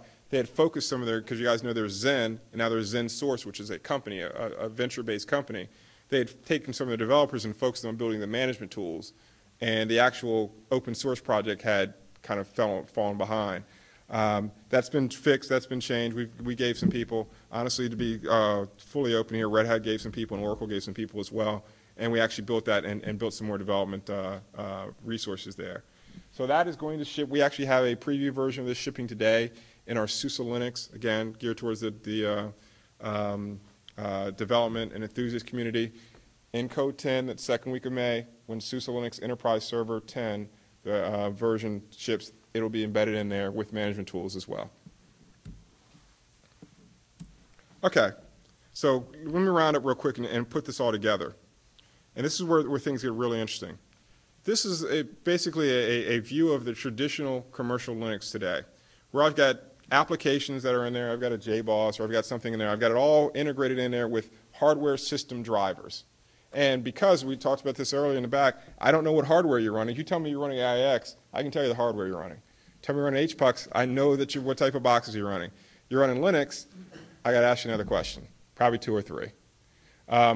So I got to put all my drivers in there. So I've got all my drivers, I've got all the kernel, I've got everything in there in a traditional classic Linux distribution. This is SUSE Linux today. This is SUSE Linux Enterprise Server. Everything's in there. It's a platform really geared towards static, general purpose applications, general purpose environments.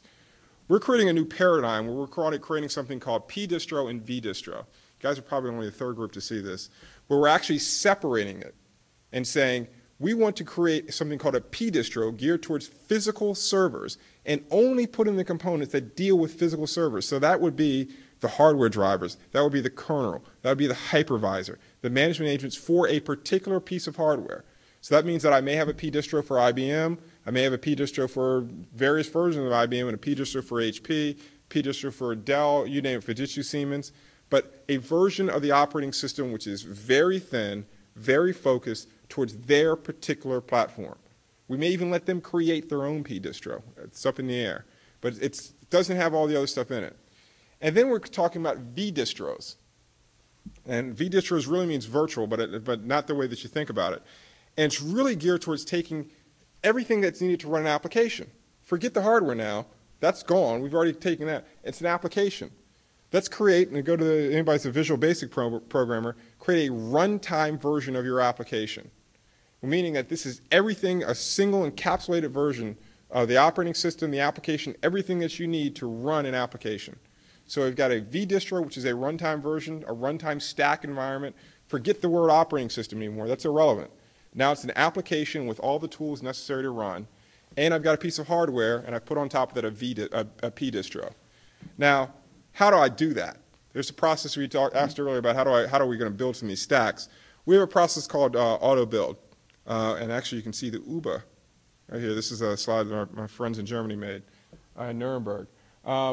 We have all these different packages. The community comes out there. We run them through a process called auto build. Auto build takes it and takes those packages, verifies that they're all consistent levels, gets them to the SUSE code line, runs them through this base process, and outshoots something that's for individual platforms. Intel 32, Intel 64, so on and so forth. That's all through our auto build process. Then, let me just go quickly to the next one. Then what we're talking about doing is putting that auto build process online so that end users can use it. So we want IBM, or we want anybody to be able to go up and create their own distribution. We're going to put all the packages up there. You say, hey, here are the platforms that I'm running on, here's the repositories, here's the libraries, pick and choose what you want. We'll run it through our auto-build process, and at the end, you're going to get ISOs. Now, that's phase one. That's in development. That'll be on OpenSUSE. I'm going to turn into a software guy, Q1 this year. So we're allowing you to create your own P distro geared towards your specific hardware. Never again when you have a problem with, hey, I don't have the drivers to this particular one, go up and build them and download it and create the individual ISOs. Now, phase two is say, okay, I've got the ISOs. Now let's load that on a test environment and make sure that it actually runs. So we're building a test environment. We're online. You can say, I've created my P distro. Let me load it on this piece of hardware if we've got the hardware. We'll let you know which ones are available and run it, see if it works. You don't have to worry about if I got compatibility or driver issues because you just ran it on that hardware. Then you can actually take that and download it either virtual or create your own ISOs. So we're allowing customers, and we believe that IBM, we don't think that end users are going to do this that often, maybe some, but we're allowing IBM, HP, Dell, so on and forth. We believe that they're going to use this to create P distros to eliminate the driver issues that face a lot of customers today. Why wouldn't I want to do that for, say, I guess it's Lenovo this week? Yes. T43 laptop, calling them Sun3 now. Why wouldn't I want to do that as a user? We hope that IBM will do what Levano will do that for you. So we think that if we get and we've got the big four, we've got Fujitsu, Siemens, Dell, IBM, HP. We're working at the next tier, and then Intel's pushing us for the white box. We believe that they should be able to create that for you, because right now the issue is that they want to give the drivers. They will not do it for me and my readers. So is there a way that we can do it? Oh yes, it's fully open to everybody. We think that the primary users are going to be the hardware providers, but it doesn't preclude anybody from doing it. It won't be. Let's talk. Okay, so it's going to be open to everybody. We're not putting any binds on it, but everybody will have access to it. In our minds, we're thinking that those guys will use it because it's a way that they don't have to give us drivers. They don't have to worry about, hey, well, SUSE Linux shipped in May, and you know what, my hardware dropped in June. Or my hardware dropped in July. Now what do I do with all my users that don't have drivers? Well, I'll put a CD in there. Forget that. Create a new distro, load that distro on your box, and you're done. Okay. Flash distro?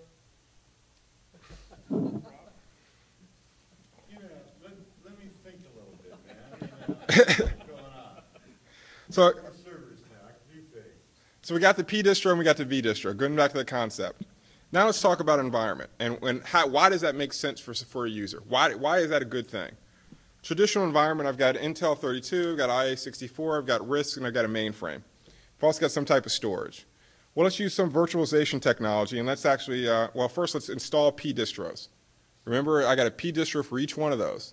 I got a P distro that's geared toward, and all it is a real thin distribution geared towards that IA64, geared towards that mainframe, everything in between. Now that I've loaded it there, let's use some virtualization technology, and again, maybe it's Zen, maybe it's the open source version of VMware, whatever it may be, and let's create virtual machines in those environments as necessary. Again, clustered file system using OCFS, I can do the same thing with storage, but let's focus on the servers at the top. I've got physical servers with a very thin operating system just to get basically just booting them and say I'm ready to host an app. That's all it does. And I can create a virtual machine. Now, let's take vdistros. We talked about the validated configuration program. Let's just say those are vdistros. I created a vdistro, a runtime application. I now can place that application anywhere in my environment because I've got a P distro. I don't care about the hardware dependency anymore. I basically made a runtime version where I can put that on a physical server, I can put that on a virtual server, I can move it at runtime.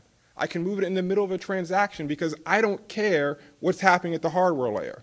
The hardware has been extracted from the problem. I've got a runtime stack, and that stack can be a JBoss, a MySQL, whatever it may be.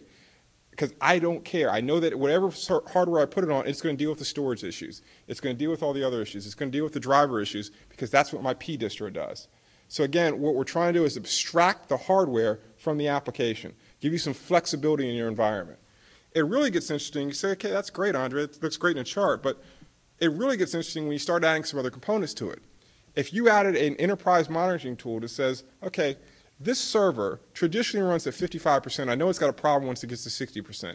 When it gets to 58%, I want you to find anywhere in my environment, I don't care what type of box it is, find a box that has a P distro that will support the V distros that I'm running, create a new virtual machine, and move that application over and move those users over there at runtime. Workload management, policy-driven, create my policy saying that, hey, you know what, if this particular box gets, or this particular image server gets pinged more than by 200 users, create a new virtual server and move over and let those users have at it. Or create a new virtual server on a different type of box, but again, I don't care because the application will be portable. So what this gives us is the ability to have a policy-driven adaptive data center, which gives us some functionality that should be extremely powerful to some customers. I no longer have to worry about production to promotion environments. Promotion to production is probably sounds better. Environments where I have development, test, and production. I want a development environment? Great. Create a virtual machine and create it. Want to move it to test? That's another virtual machine with the same environment. Production? Another virtual machine, same environment. If I want to spread that out to 20 different people, give them the vDistro, allow them to create the virtual machines. The P distros are there. Give them the vDistro, they can move it wherever they want. I've got compliance issues where I've got to actually take my stack and I've got to archive it. And the government says I've got to have that for 18 months, my production running stack. Well, how can I do that? That production running stack is your vDistro. You take that, you archive that, you need to pull it back out for disaster recovery, you pull that vDistro out, the box isn't running, it's fine. Move it to another box with a virtual machine. So it's really the merging of the physical and virtual worlds. Now, if you look at this is what our product will be, the Novell Data Center Manager. What is environmental monitoring, provisioning, workload management, scheduling, and policy in SLA? That's a grid. That's HPC. That's really what an HPC does today. That's what a high-performance computing cluster does today. That's what all that technology is. So, and I said before that 78, I think it was the number, 78 of the top 100 HPCs that are running in the world are running on Linux. So we have a lot of knowledge of how these things work well and what doesn't work well.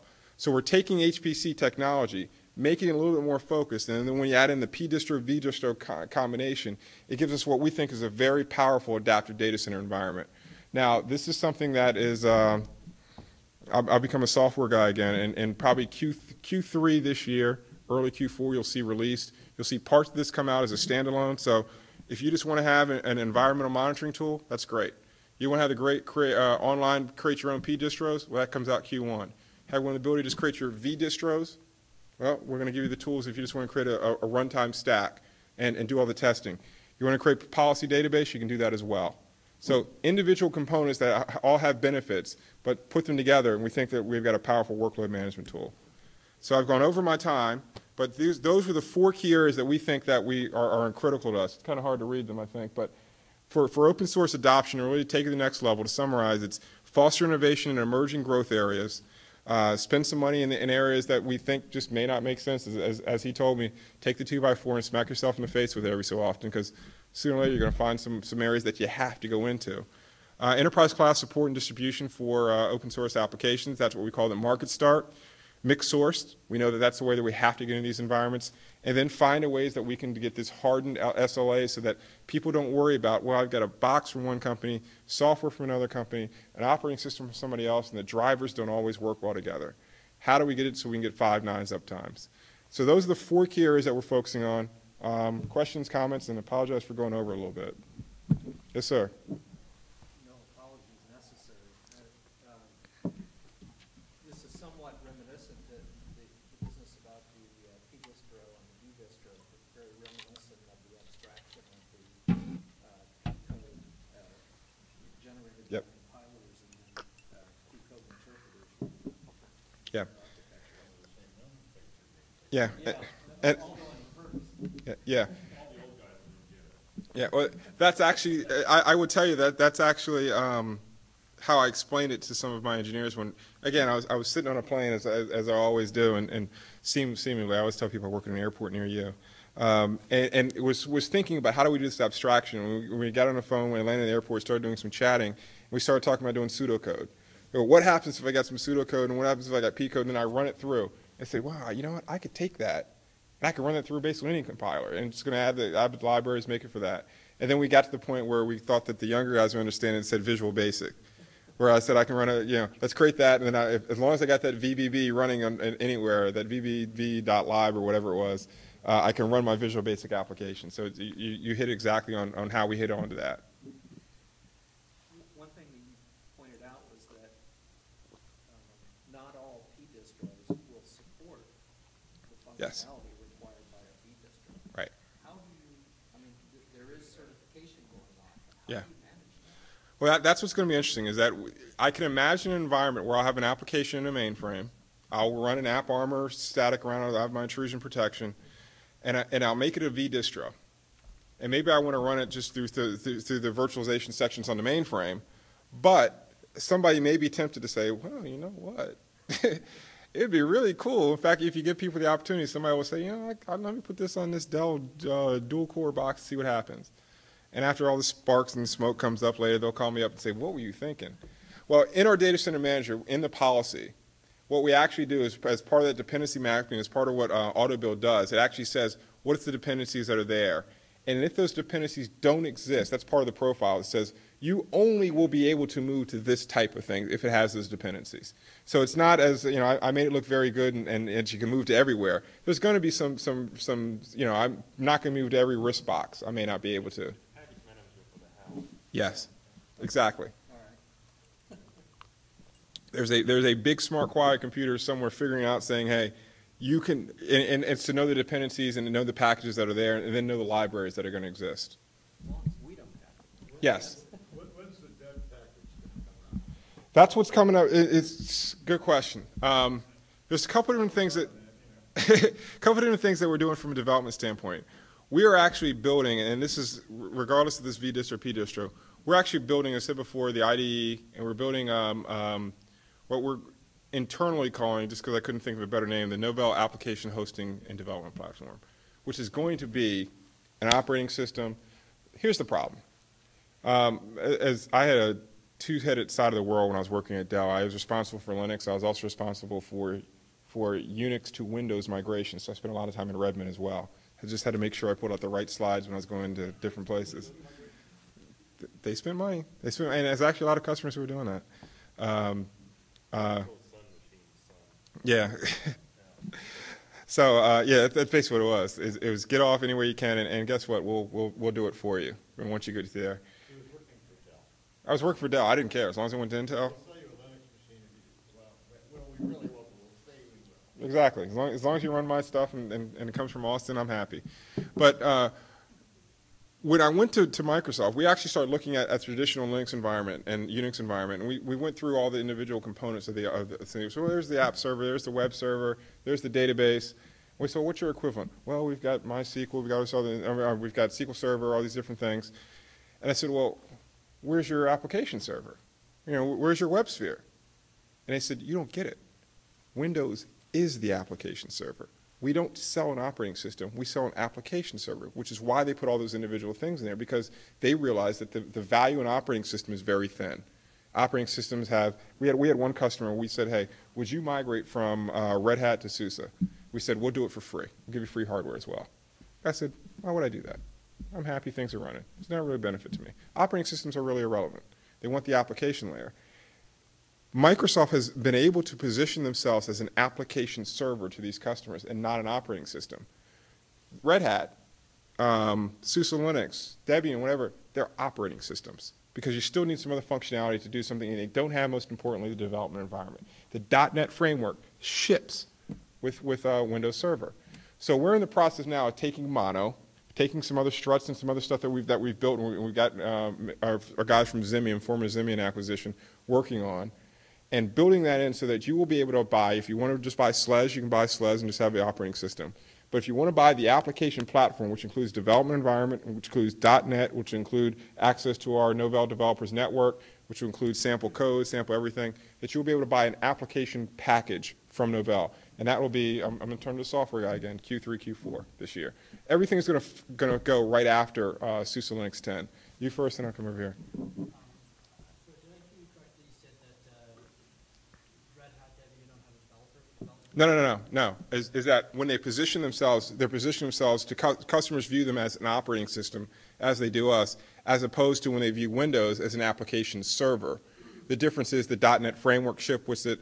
They've got SharePoint services that ship with it. You get a embedded version of the content management server. All ship when you buy the Windows Server 2K4 or 2K3. They all ship. You get your MOM. There's a hook for MOM that's already in there. So what? Shipping Mono when it gives SUSE Yes. development environment that is obviously lacking. Yes. It's Mono It's a database. What we're doing is we're shipping the application platforms as well. We're going to ship a J2E server.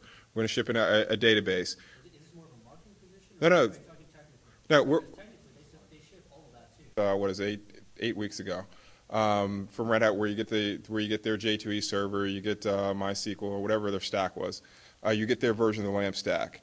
What we want to do is something similar. We want to have our base stack, which is going to be a mixed source stack, which will ship with SUSE Linux. So you can use it, have a development environment, have mono. We're going to put an IDE in there as well, Eclipse and another IDE that we're working on. I'm sorry, are you implying then that what you're describing to me conflicts with my understanding of reality? Okay.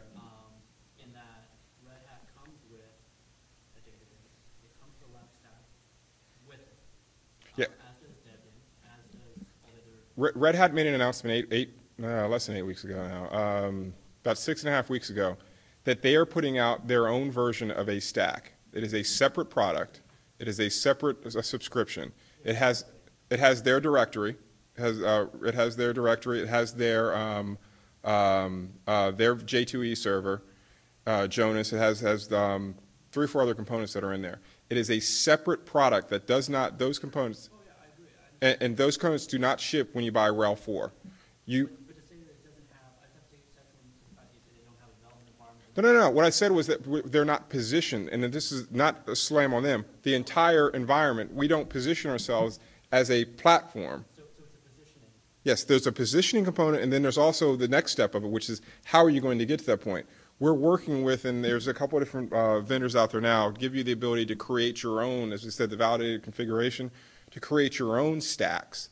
So if you, as a customer, have your own development environment that you want to have, and you don't want to go out to a Spike Source or a Blue Glue or somebody and create your own stacks, we're going to be shipping a tool where you can create your own development stacks as well, and then do whatever you want with them. And again, we're going to give you the basic tools there, then give you a Novell Developer Network, which is going to be a similar MSDN-like affair, and give you that environment. So there's positioning, which is just to say, hey, it's here, it's embedded in it. If you want to turn it on, you can, and it's similar to what you have for Windows. And then there's the access to create your own stacks. There's the mono and the other libraries that we're going to ship in sample code. And then there's Developers Network and something we're tentatively calling Expert Forum, which will give you access where somebody can actually do community-based code between you and Novell. So it's a program that we're putting out. Is part of it positioning? Yes.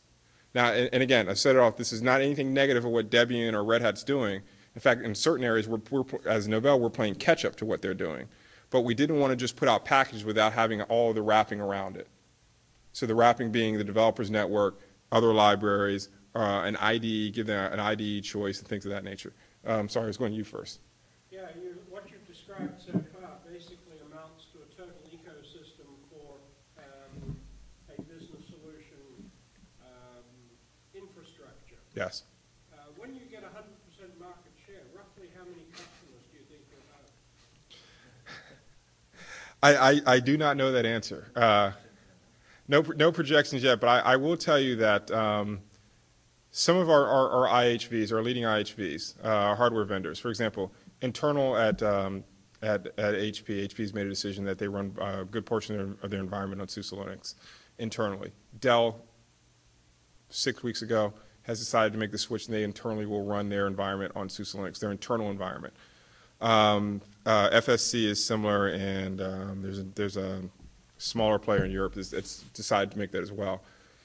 So are we talking about 1,000 customers? Oh, no. We're talking right now. Last quarter. Hundreds of millions. Yeah, last quarter we had new customers, 6,251 brand new SLES-only customers, and that was just brand new, meaning that they bought. And I think that was saying that they bought a certain number of servers and above. You're chasing 1 million customers?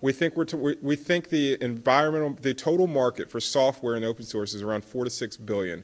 We think the customer base is probably somewhere around. We think it's around 50,000 customers.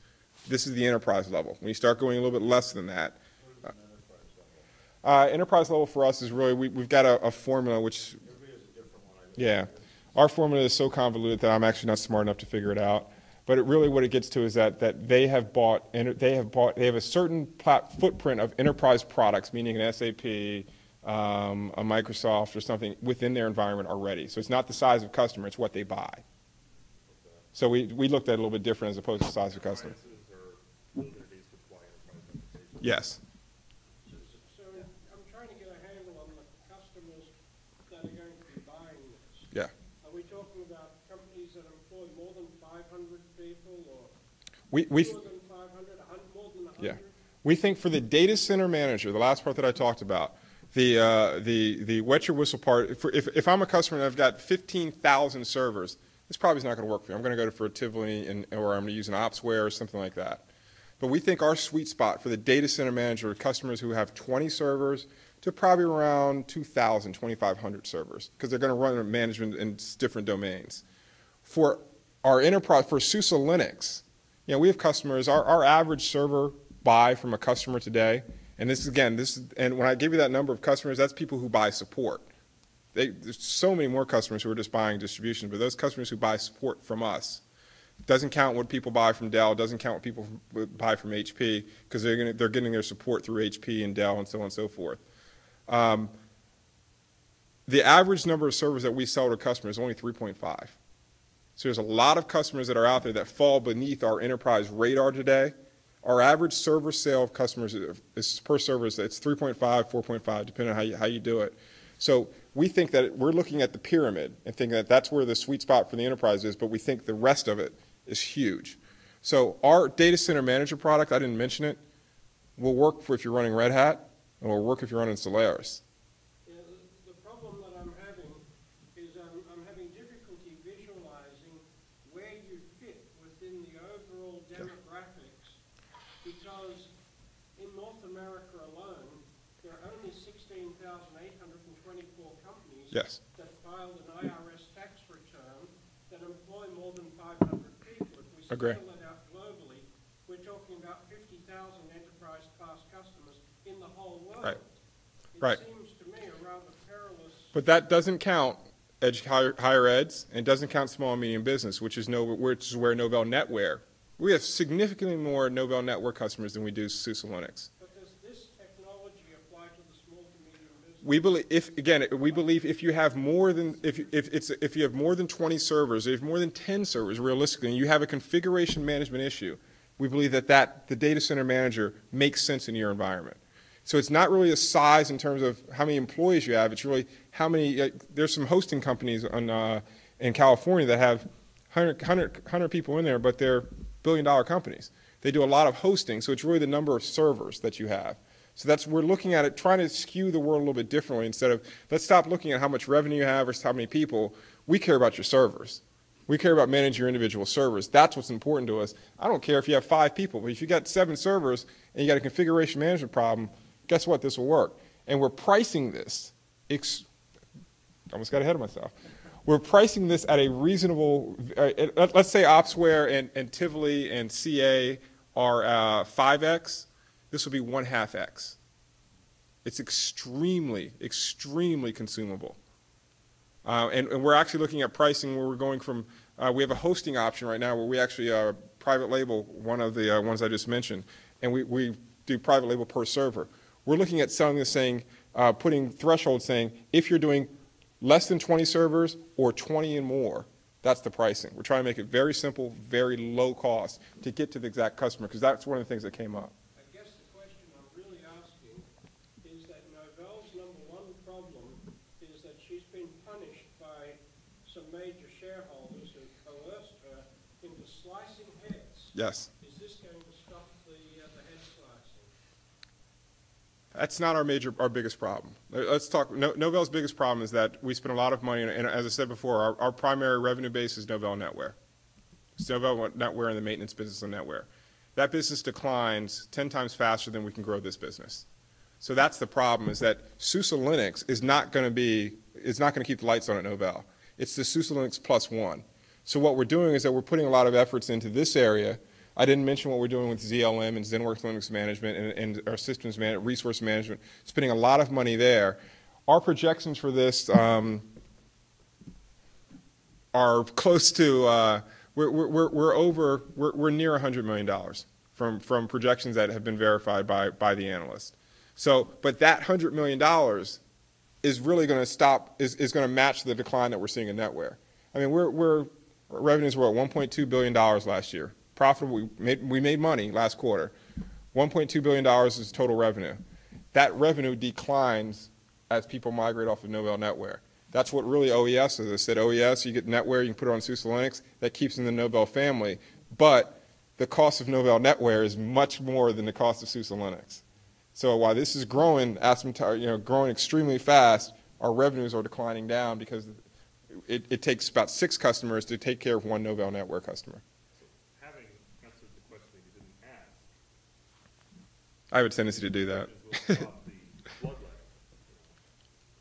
Do you think there's a chance this will stop the bloodletting? Yes, plus. Yes, plus? This itself will not, but this and some of the other things we have going on. As I said before, we use open source as a way to, number one, maintain market relevance, let's be honest. It got us in the door after the SUSE acquisition to CIOs that we'd never seen before. And it also gives us the opportunity to sell some of the other products. ZenWorks Linux Management, or identity management. We're number 1 in identity management. We're number 2 in resource management in terms of those tools that work there. So logically, there's 4-prong effort that we have. It's to maintain our current network base because there's a lot of customers, especially in education, and a lot of HP customers, our primary customers are HP that have that because their market share in education, our market share. So it's to maintain that. It's to focus on SUSE Linux as a distribution. It's to focus on what we call above the distribution tools. This is one of them. It's focused on resource management. It's focused on identity management. That's where we're placing our bets. And those are the areas that we have at least 20% market share in each one of those areas, at least. Talk about ZLM and identity. Identity, we're at 80% market share. But it's a nascent market. It's growing. So we know that the netware is going to slowly decline. There's always going to be some network guys. There's always going to be some guys who are running SCO. Always going to be. But the amount of money that you get, we're hoping those other ones, well, we're placing bets that those other ones go up. Plus there's another problem I can't talk about that we're doing. So the answer is yes, but plus. This itself is not going to do everything. It's that plus the other ones.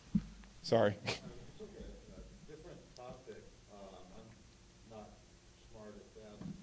You used a new phrase. It's probably a programmer jargon. I'm not familiar with extremely consumable. What does that mean? Let me give you the example of what happened with Zen, XEN, not our ZLM. When XEN first came out, it was the greatest thing in the world. It took somebody who had probably 6 or 7 PhDs from Oxford, Harvard, and wherever, Cambridge, to actually install it. It was the hardest thing in the world to install. It was a collection of libraries. There wasn't any wrap around it, and it was not what we called consumable. You could not actually, if you were me, and your whole goal in life was to look good in a suit, you couldn't actually install it on a server. You had to call in the smart guys with the dirty knuckles to actually do it. So we believe that for open source to be extremely proliferated, to proliferate everywhere, we've got to make it consumable. We've got to take the science out of it. It's got to be in there, but it's got to get to the point, my father asked me one time, and this really shocked me because my father spells computer was starting off with a K. He can't spell computers. Has no concept of that. You made us use KDE a lot. Yeah. He actually called me up one time, and I had bought him a computer a long time ago, and it sat there and it became a paperweight, and there was dust in my old room. And he had my high school and college diploma and everything else sitting on that. And he called me up one time and says, I just installed Windows, and I want to put on this, and I said, oh, I'm sorry, back up again. You just did what? He was able to actually install Windows. I don't know if he would have been able to install Leading Linux on that server, the Linux desktop, and not have any issues. To be consumable, we need to make it so that it's replicable, it's packageable, and that my father can install it.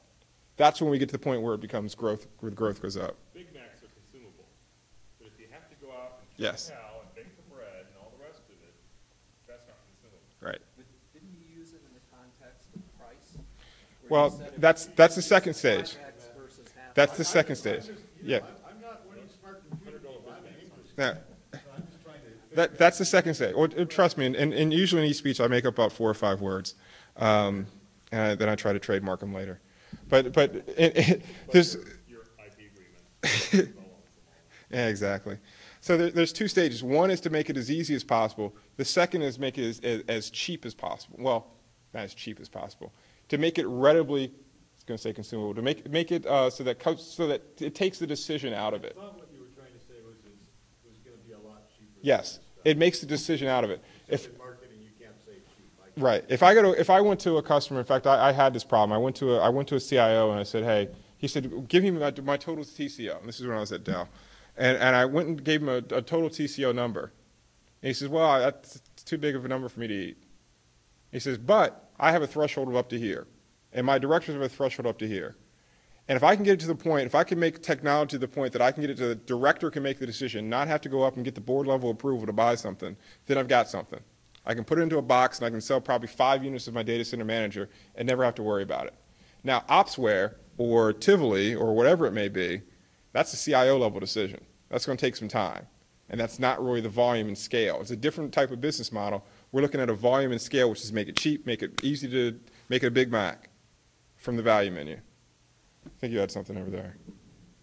Oh, I was just going to say that for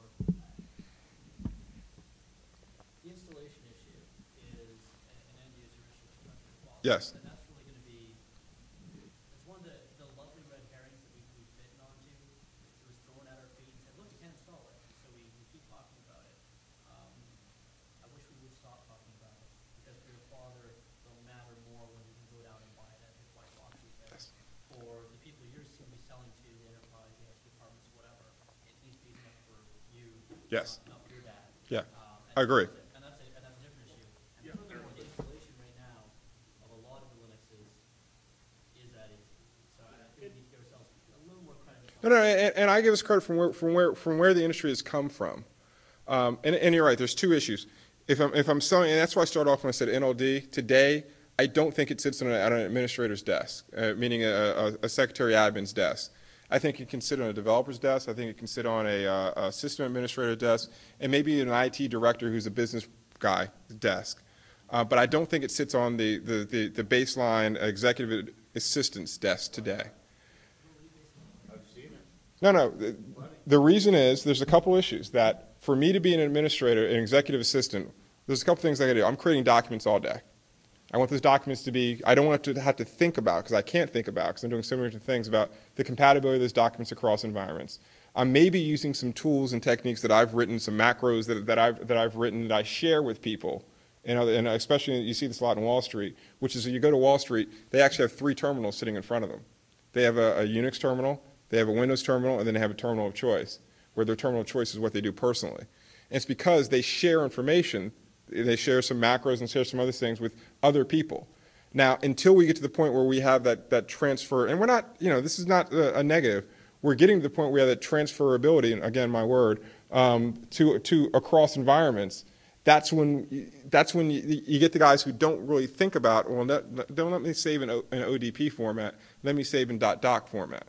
Yeah, I know I can change that, make that the default, but that is, again, another thing that somebody has to think about. So when we... I have issues with the storytelling mechanism of making assertions. What you're describing is functionality gaps, which we Yes. obviously Yes. certainly do have. Yes. In that sense, we've got a number of those to address. The ease of use, the simplicity, the appropriate ergonomics. Yes. Actual studies that make numbers on paper as opposed to stories in the air show that it's possible that people do adapt to it, that people do use it. Very easy. Your own studies have said Totally understand. less than 2 days of training. But here's the difference. 2 days is too much. Because if I have Windows at home, and for you and me, it's not. No, you need to read your own studies. I understand that, and I trust me. I paid for a lot of those studies, and I know what's realistic and what works with the customers and what doesn't. The study said that was the same amount of time the client had budgeted to move from the version of Windows they're on to the next version of Windows they eventually moved to. I understand. So to say it's too much, I agree. Zero time would be perfect, but I agree with what you're saying. In reality, where the fallout comes, though, is if I'm an administrator and Johnny at home is doing his homework on a PC that's got Windows, and that's where I write my recipes and do my other things, I've got an internal intrinsic knowledge that I'd like to be able to take to work with me. And that's really where it's I will give you, every argument that they'll give you is totally FUD. You could just throw it out and say, wait a minute, give me 2 seconds to sit with you, and it's the same exact thing. And I did the experiment. I put my dad in front of my laptop, and I booted up NLD, And he was able to go around and do what he needed to do. He didn't even notice there was a difference, because what did he do? He just went to the web and did his wrote an email, and he was happy. You're being a little simplistic. I have several grandchildren who, when they started school, and for the first time they encountered whatchamacallit, they were not Mandrake, another operating Yeah. Windows. And they found that they were much slower, clunkier, and sometimes it stopped working. And they called me and asked me if I could come to their school and I fixed it, but it was all the way to Baltimore. I really just couldn't do it. So it's true. We need to not spoil these people with Linux. No, and Privately as well. let's be honest. Our friends in Redmond have never, ever created the best software. Never, ever created. Never, ever created the software that worked the best. Never, ever created the software that customers like the best. However, they're able to make it consumable, whether it's a story or not, that people believe that they needed to have it. And that's what we don't have today. In the large, people weren't even given a choice. They bought a new computer and it came with it. Yeah, and that was my home argument. Yeah, it was consumable because you got it. I'm buying a computer, You want and fries with that? I mean, they didn't yeah, give and much. I got the Intel inside, and it came with Windows. I'm not against stories and marketing messages and whatnot. What is frustrating for me as someone who goes around and tries to provide a realistic viewpoint on the desktop and where it is right now is when Yeah, I got a card. from our own community who are providing stories for people that say things like, well, it's not simple enough, it's not whatever. Functionality gap I can buy. But within our own community, we end up contradicting ourselves from the podium so often. And that's a detriment. Point- One of the things I just wanted to- point taken. that one aspect. Point taken. Yes, sir. Yeah, I got like 3 points. One is, Oh, I'm sorry. It's one per user. they're related. You gotta pay for I'll the take second. the answers offline. All right. One is that my mom has passed the Linux desktop test, and, no problem. And I think it's, due to the fine work of people, NKG and Yep. and so forth, and that's really improving a lot. I think that as far as the notion of whether this is a marketing, sort of, how you package the thing, or whether it's something more technical, I think that it's more than just packaging when you talk about the management of the thing. Yes. The management provides a really strong functional thing that is missing from the individual components shipped separately. And I think, and I Yeah. applaud Novell for what they're doing in that space. And it sounds to me like it'll sell like sliced bread or whatever. But the third thing is that I think there is a danger that stack, instead of having clearly defined lines between the OS and all of these applications and other layers, that there gets commingling going Yes. on. And we've seen what happens when Microsoft has done that.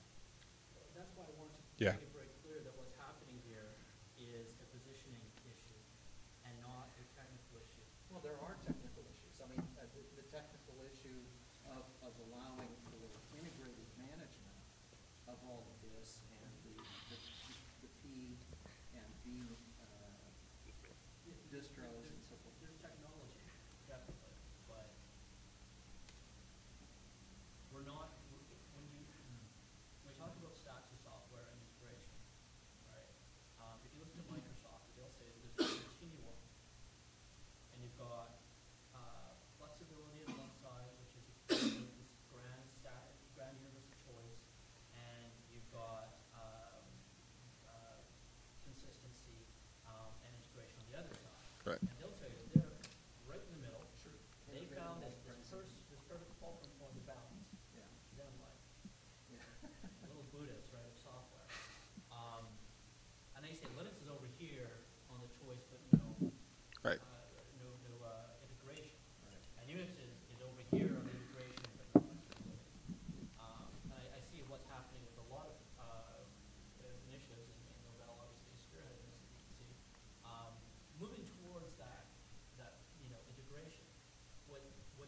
often confusing, and I think kind of scares people. Often to go, oh no, we're integrating, and we saw what happened when you integrate, Yeah. and we're going to do Microsoft. And a lot of what's happening in these technologies is not moving away from the Unix or Linux way of doing things, right? It's providing a lot of the polish and whatnot that we did quickly before. Yes. Last year's conference here, we talked about LDAP. Well, the topic of directory servers and all that crowds in the bucket. Okay? And one of the things I mentioned was it's possible to do right now, but it's very difficult because you have to coordinate with every project. You have to get them all with their LDAP patches. Right. You have to compile it, you have to configure it, yada, yada. Under the hood, when you look at these stacks that are being provided, whether it's by Red Hat or whomever, they're still these, modular pieces of software, but they're integrated together. It's a very different approach than what you see with the Microsoft, Right. where they do tend to do this. Yeah. Where the hooks are in there, right? Right. So you want to avoid Yeah. And I Right. just think that we're headed down that way, Yeah. given the different projects that we see. We're seeing, it's kind of the difference between making things fit well and welding them together. Are you suggesting Some that of them Novell actually is Fitting things together well. welding? No, I'm suggesting that Microsoft welds things together. Oh, we all know Some that. of that And that Novell and a lot of what's happening in this line is making things fit together better. So we're making things fit, but we may be using the Microsoft story.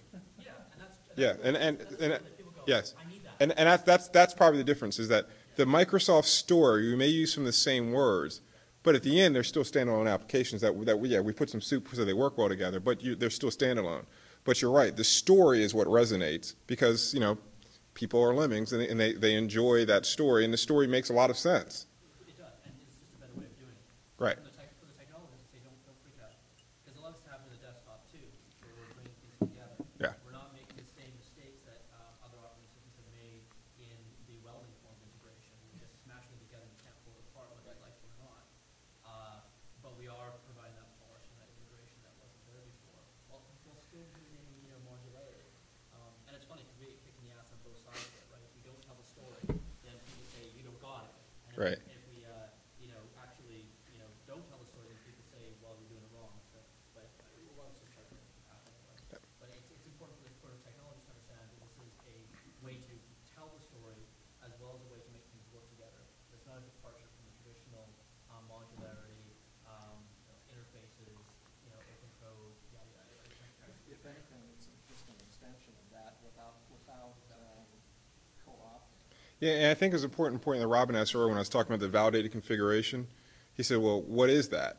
And, and the answer was, it's a service offering, which is really telling you that the soup to integrate these things isn't the fact that they're all hooked in together, you can't disjoint and pull one out. It's the fact that we're making them, for this particular customer who may have some things that are unique. We're making it work well together, and we're doing that. But it's the integrated story. So I think what you're going to start to see, and you'll see it from North Carolina, you'll see it from Boston and Provo, and you'll see it from other places, is taking the stories that worked well with Unix and worked well with Microsoft and co-opting those stories to the message that we're putting out.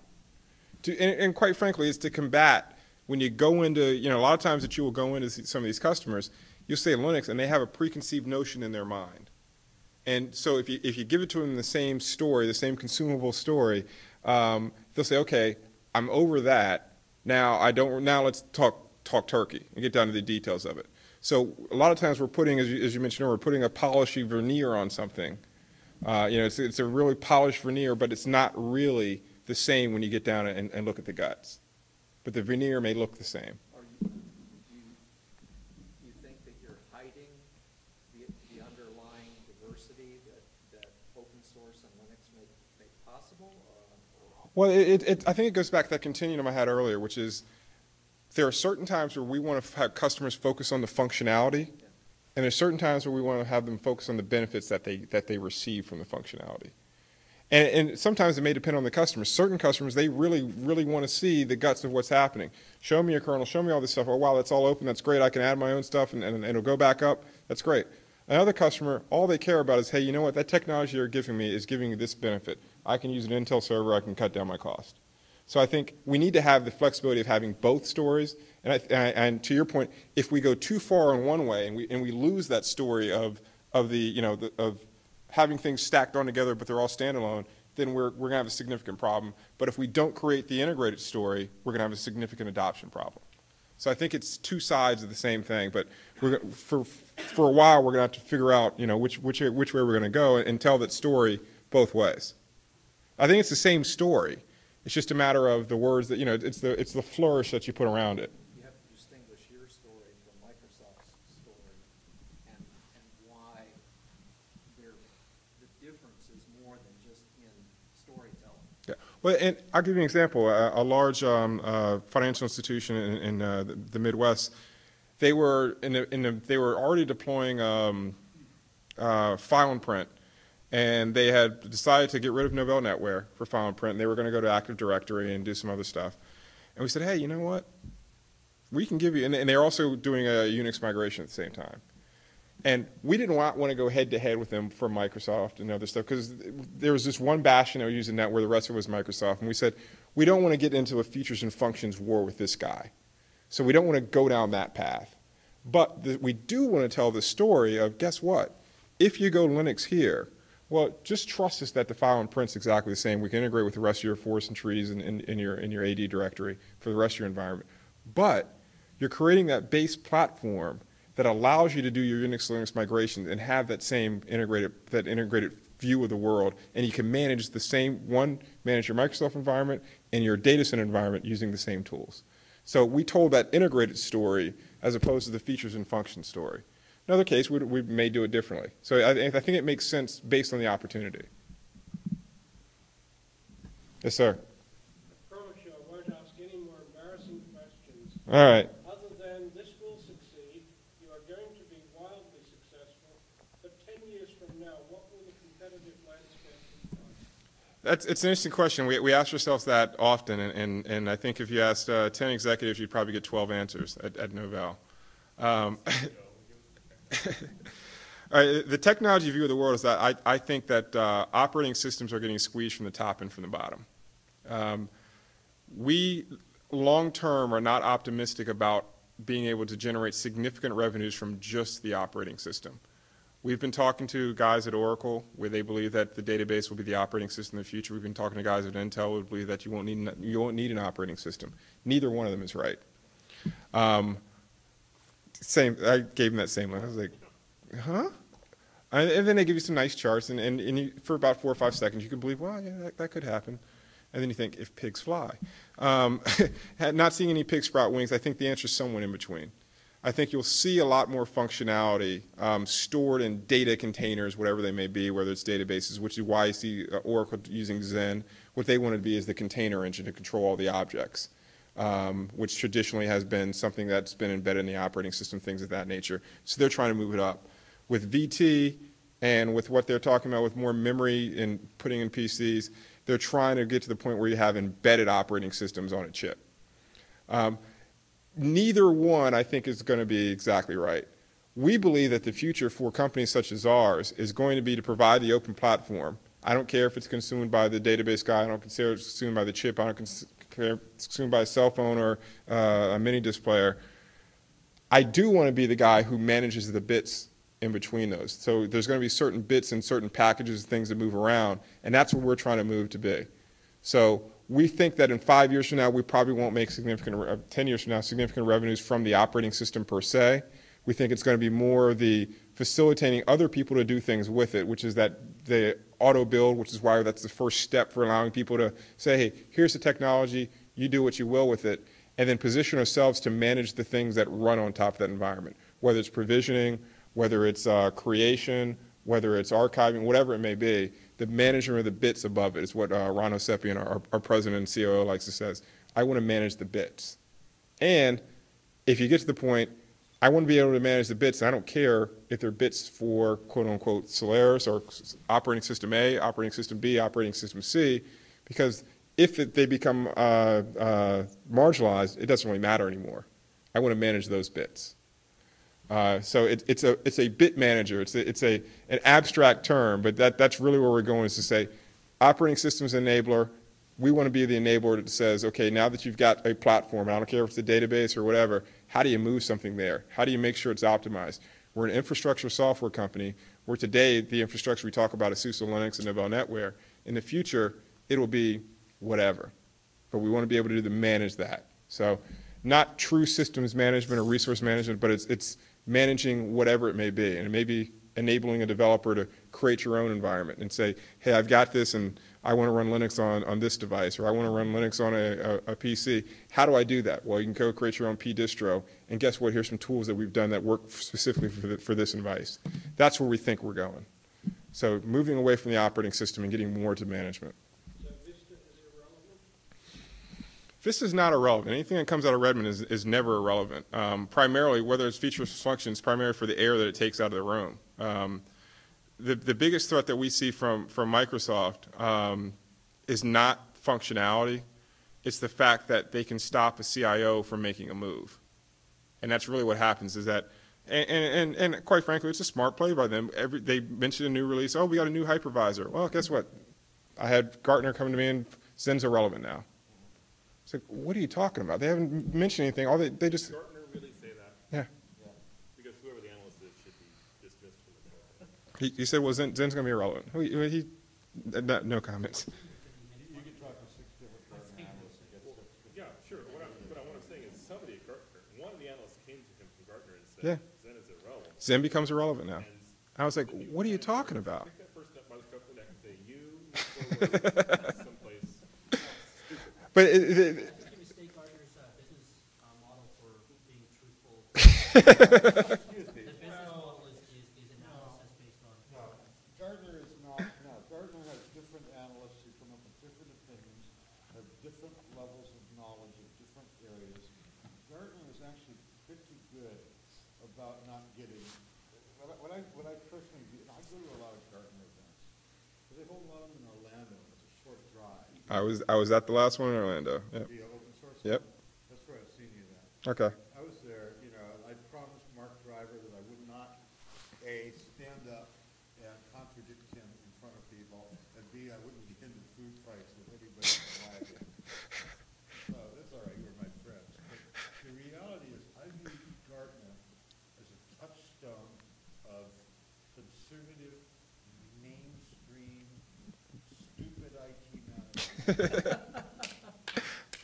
Since we're recording, I have to stop shaking my head when you said the stupid part. But up until that point, I agree. And You don't have to agree, but I mean, people who are hidebound, conservative, and are thinking about at home upgrading from Windows 95, maybe that latest. To 98. 2004, yeah. or whatever. That's like people who are, not here. Yeah. And so I look at Gartner as a touchstone of what is totally mainstream. Right. And see, but the issue with that, to the point, is that Microsoft, and again, the biggest threat that we see is they take the air out of the room.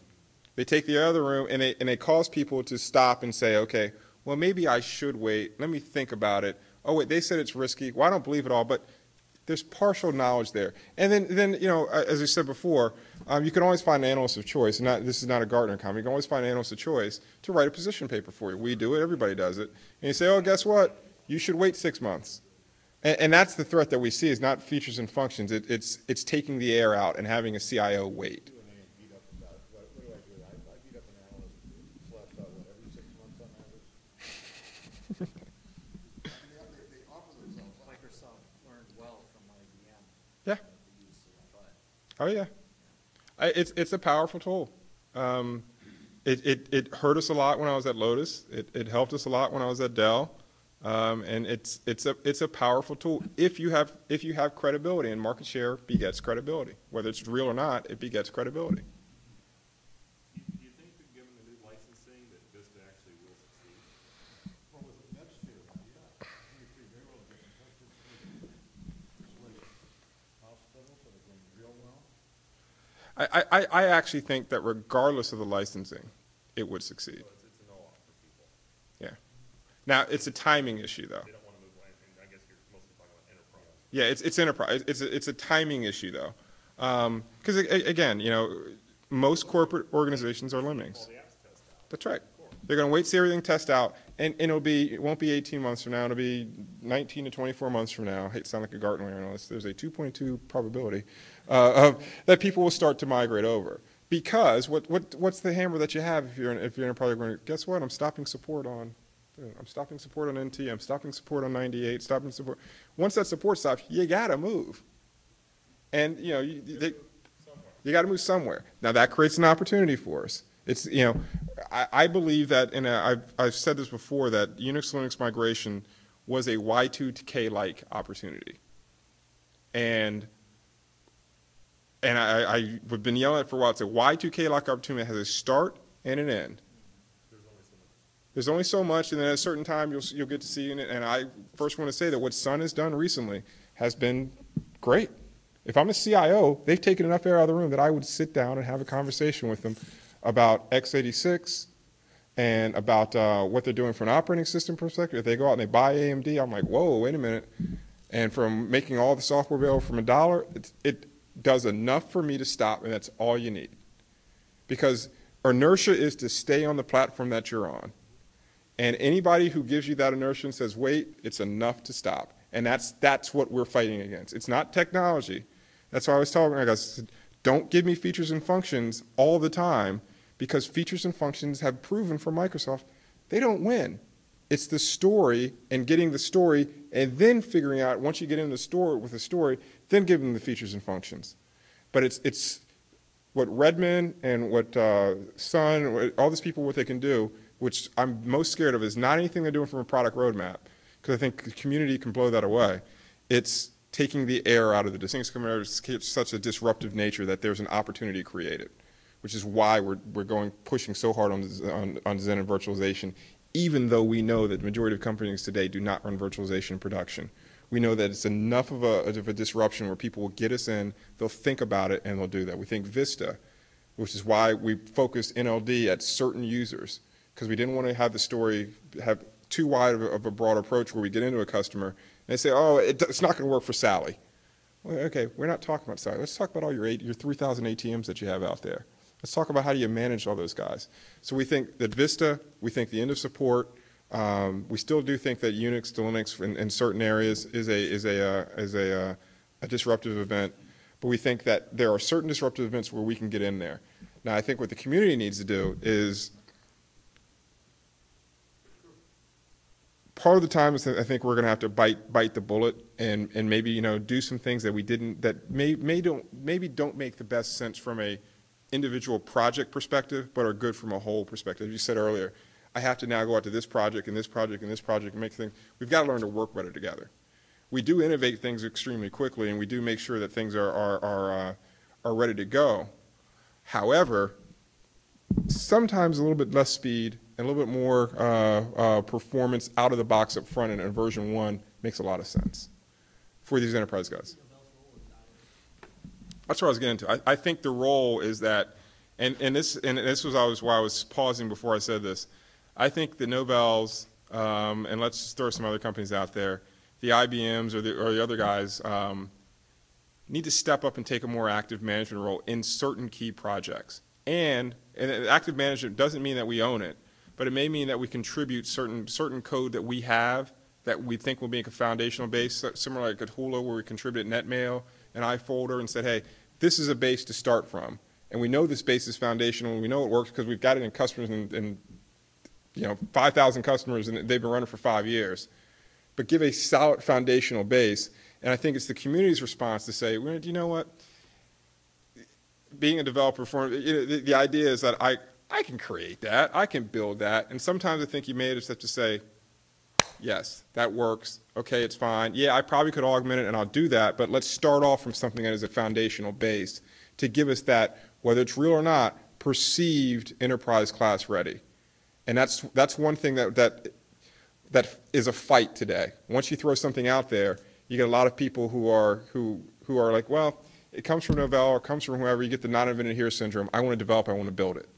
Well, the reaction to Hula was because there were at least 2 very important projects that are still underway. Yes. And school Hula. Yes. All have to do with 1.0 release. I agree. It's a scratcher for a lot of us in the community why you would take the air out of the room. Yes. Use your own terminology from these other projects. That was a little bit disheartening. Yeah. I hope that's just from one developer's perspective. I hope that's not Novell's vision of their role in the future. We don't feel that we have to own every project. We don't feel that we have to foster every project. Yeah, it's not only if it's, yeah. So I guess my question is. We do play favorites, and that's, yeah. Fine, that's great. I mean, you have so many resources. Yep. And you think things are, this is good and that's not, whatever, that's cool. And then the nice about open source is that you make that decision and some makes their decision and IBM. And Exactly. all sorts of stuff on the end of the day. When you talk about the management side of it, what is Novell's goals with actually engaging in management side and supporting the management side of open source? On the desktop side, obviously, we have free desktop. Yep. That's something that a lot of us are actually actively pushing forward. And by a lot of us, I mean people like OSDL and IBM. I'm sure you heard about the release in Portland Yep. Last month. You need this?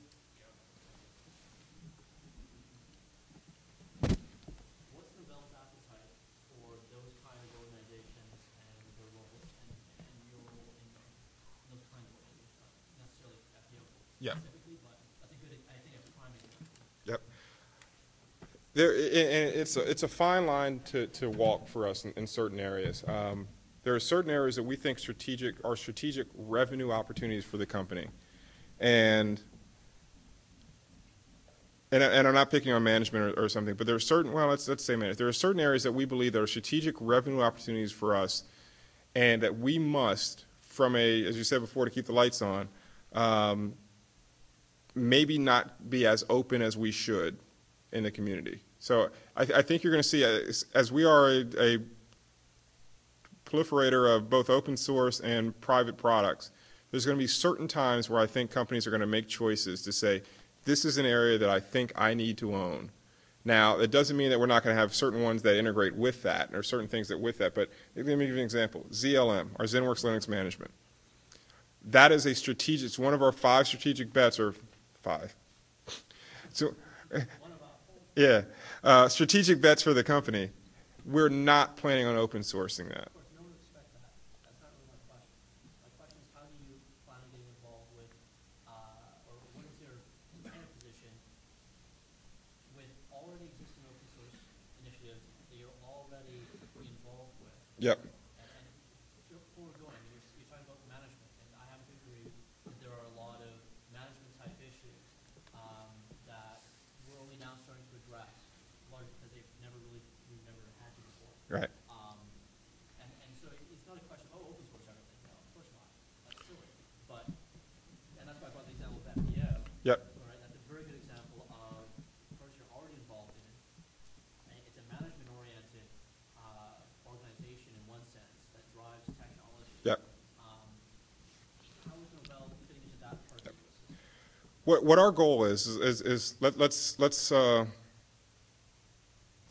I give you the OCFS and Veritas example earlier.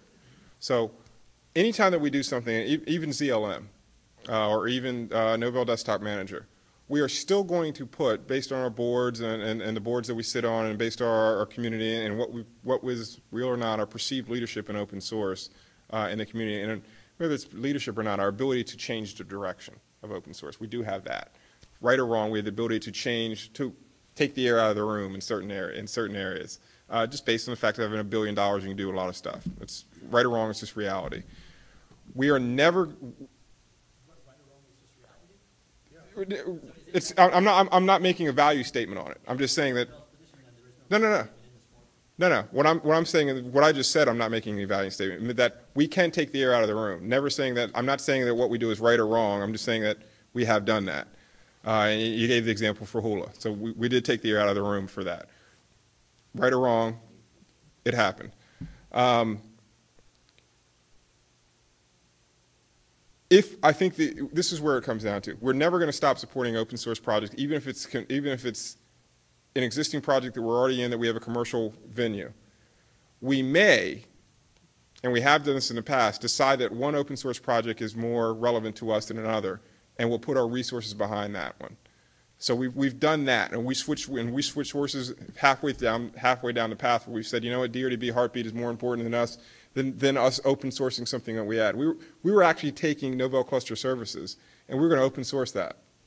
And it would have been a 64-way active cluster, and it would have taken the air out of DRDB Heartbeat and a lot of other things that are out there. And we said, you know what, That doesn't make sense for us, nor for the community, nor based on the fact that we've got 5 developers, that's all they do. Let's not do that.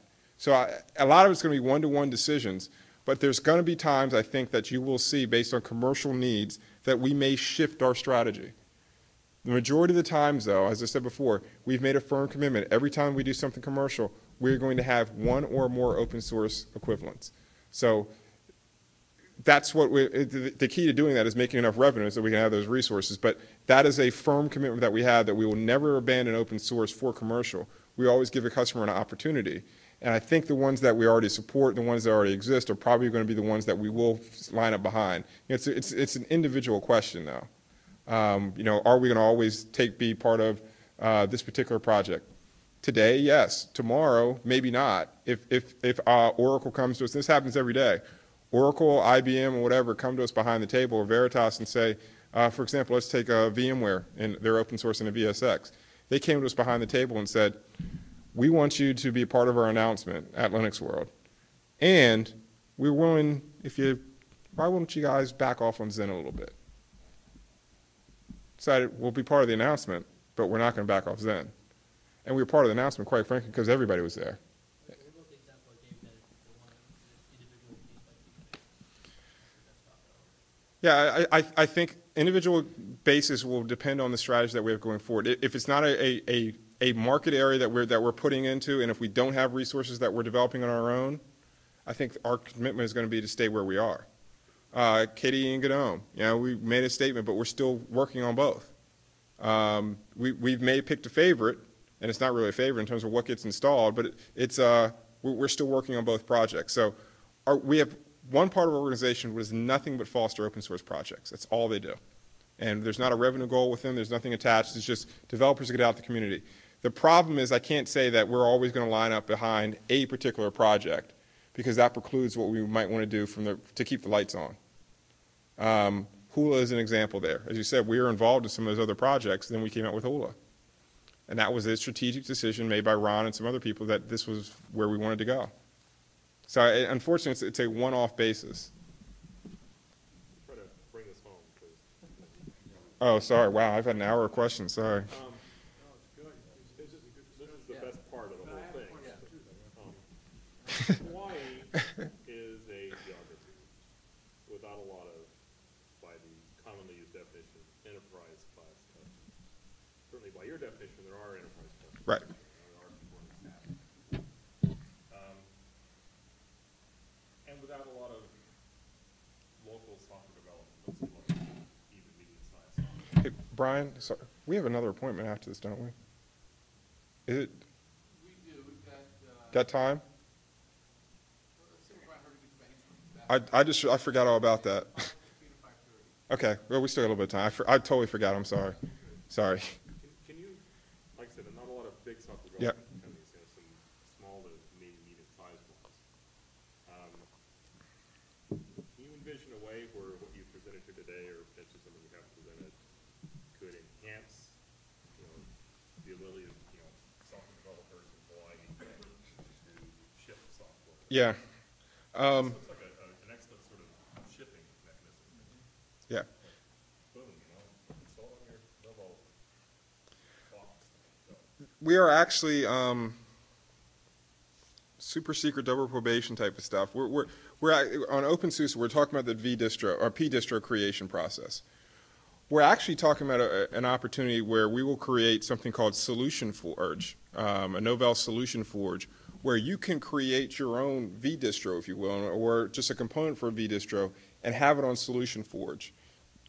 Then there's another process which we're working on where people can create V distros from, hey, take this project, take this commercial thing that you're working on, take this all, and it's running through kind of a spike source tool to make it all integrated. And then we'll host those and allow them to be distributed through our Solution Forge.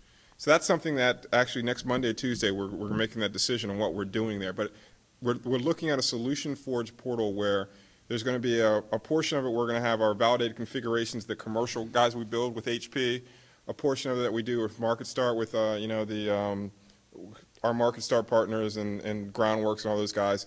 But we think the largest part of it is going to be community run, where people say, I've got this particular project that I want to have up here. and here's the description, here's how it works, here's the dependencies, all the other stuff, here's what the value is. And here, and then you could support and you know, all the other stuff that can be in there as well. Somebody can subscribe to Solution Forge or subscribe to your software via Solution Forge and use tools to do that. So we're looking at it as a distribution vehicle as well. Not committed, not done yet, but we agree with that once you get to the point you got all these individual components and standalone tools, it gets to the point where, well, wait a minute. It'd be great if somebody's got a great idea for them to have the ability to just have that consumed and that we don't take the air out of the room by just saying you got to use our stuff. So that gets to your point. I don't think we're ever going to be an application provider, but we will be the people to facilitate by moving those bits, you creating your own applications or integrating your applications with Oracle 9 Iraq or MySQL or whatever it may be through this Solution Forge and through the tools that we got, this auto build and this auto stack thing that we're talking about. Not finalized yet, but there is a 2.0 probability that probably will happen. So, Andre, at a community level, I have a question for you. We've been able, of course, to get lots of workstations into the schools here in Hawaii. Yep. Perhaps maybe at this point more Linux workstations than perhaps Indiana. But right now, at a particular high school, I have 35 workstations that I put in last week. The school really wants to run Novanet, a Pearson publishing product. Yeah. Now, I have talked to the sales staff at Novanet, and they're very happy to port it, but they need a groundswell of people calling. The tech support at Novanet is very happy to see it run on Linux, and Jeremy White at CodeWeavers is happy to give me all the bits I need to go ahead and emulate it. Yep. But it's nothing more than a web-based app and a little terminal portage, and I would have to think that someone at Novell could have more impact. And we're talking about tens of thousands of seats across the country that all of a sudden money not spent on Windows is freed up for Novanet. Yeah, and that's something we do today. We have a group called our Partner Enablement Group. So if Novanet is a Novell partner, or if they're not a Novell partner, and again, this just comes from the size of a lot of people used to write you know, NetWare add-ins and NetWare tools. So we have a huge solution book and a huge organization that does nothing but talk to third-party tools and say, we want you to port. Okay, you won't port? Well, if it's for what we call an SSO, strategic sales opportunity, one of our deals, we'll actually go out and port it, and in certain cases, we'll actually support it for them. Okay, so but if it's, how do we get you to consider this a strategic sale? And how do I reach this group? he just walked in the room. Contact your local Novell sales rep and look at the opportunity, and he has access to get to our Partner Enablement Group, and he can talk to the software, what was the software company? We're talking Pearson Publishing. Yeah, so he can talk to Pearson, and he can find out because we may have had discussions with them. We may have already had discussions with them, and we may know their long-term plan. But, you know, if he's not seeing something that's gonna make his number, I mean, he's looking 1 quarter ahead. True.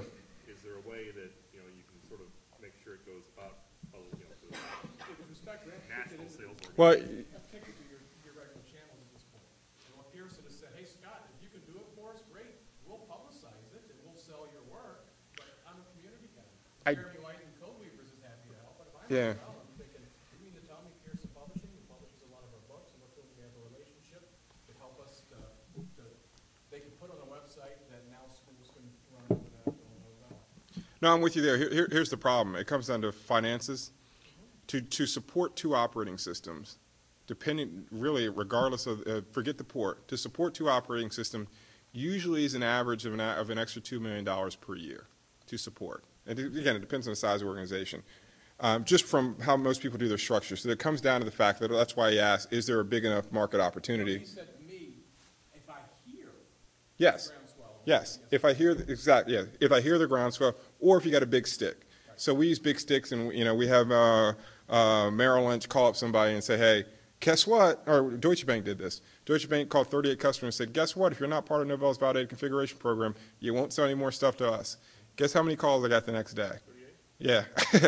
Yeah. So the problem is as you said before, right now a lot of it is coin operated, and it looks at and says, okay, what's out there from a revenue opportunity for us? There is something, and I've got to check to see if it is. I'll give you my email for this one-off, and then we can figure it out. But I've got to see. We published somewhere. Do we have our no, actually, I know we don't. It's on our internal website. we have a list of a lot of third-party IHVs and their current status for what they're supporting and when are they planning to move to SLES and which customers we've talked to who want them to move. And what you do is you put all these together, then you call them up and say, okay, guess what, you guys? I got the state of Hawaii's people, I got Indiana, I got Novell internal, want you to do it, and boom, boom, boom, want you to port, and then that makes a lot of sense for these guys. I don't believe that's on Novell.com. I think that's on our internal intranet. Send me an email.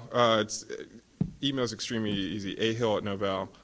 In fact, you've already sent me one, and I will hook you up with a guy who runs our partner enablement group. But I've got to figure out. I don't know if there's an external process. I've gone through this process before, and it comes down to we will call that vendor, and we will try to apply pressure. But the reality is, and I've gotten this reaction. They say, "Well, I haven't heard my customers." It's kind of a cyclical thing. But enough customers call. But the good thing is that if you bring it up to us, we can go to other educational facilities and ask them the same kind of question and get them collectively to call because maybe they don't know to call yet. So when we are alerted to it, it gives us a heads up to go ask other people about it. Or they call, or we just gather the list and say, hey, we've talked to, boom, here's 15 different customers we talked to. I don't know, and again, I know, because I've done this for a lot of customers in the last year plus, apply pressure.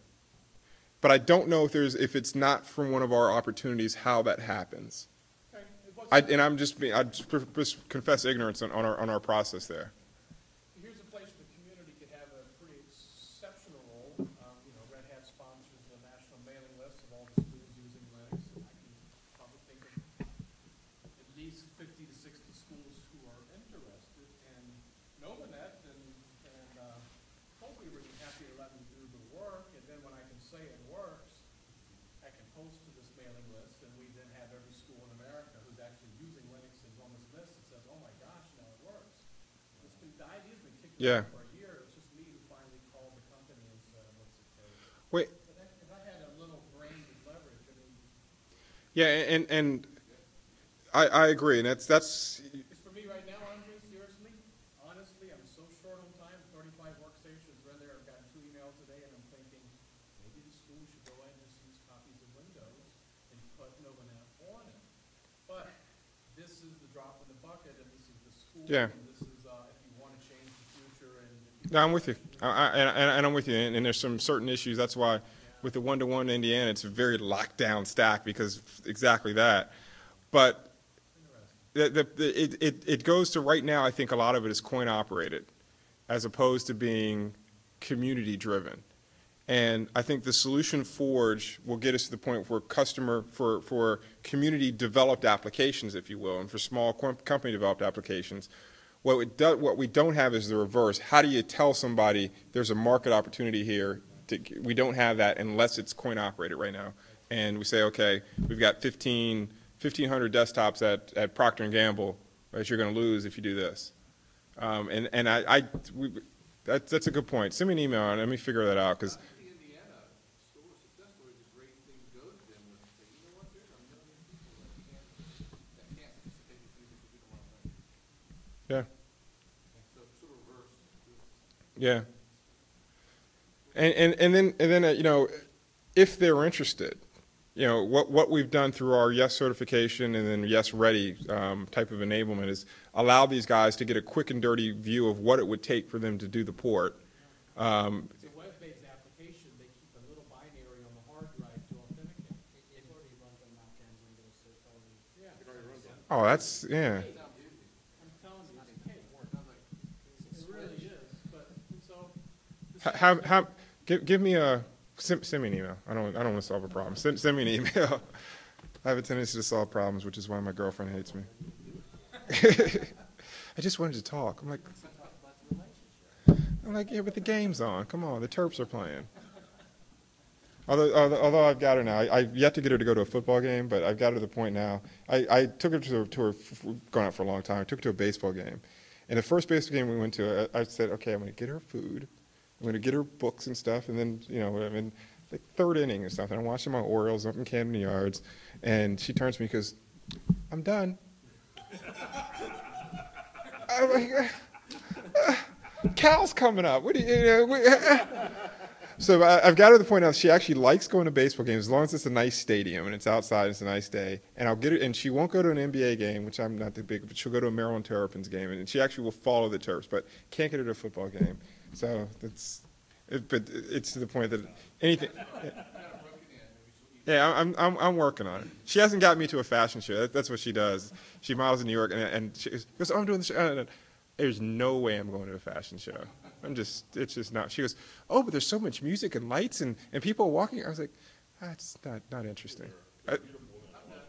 Yeah, but my girlfriend would be one of them, and it would be hard to be like, she'd be walking this way and my eyes be going this way, so it wouldn't work.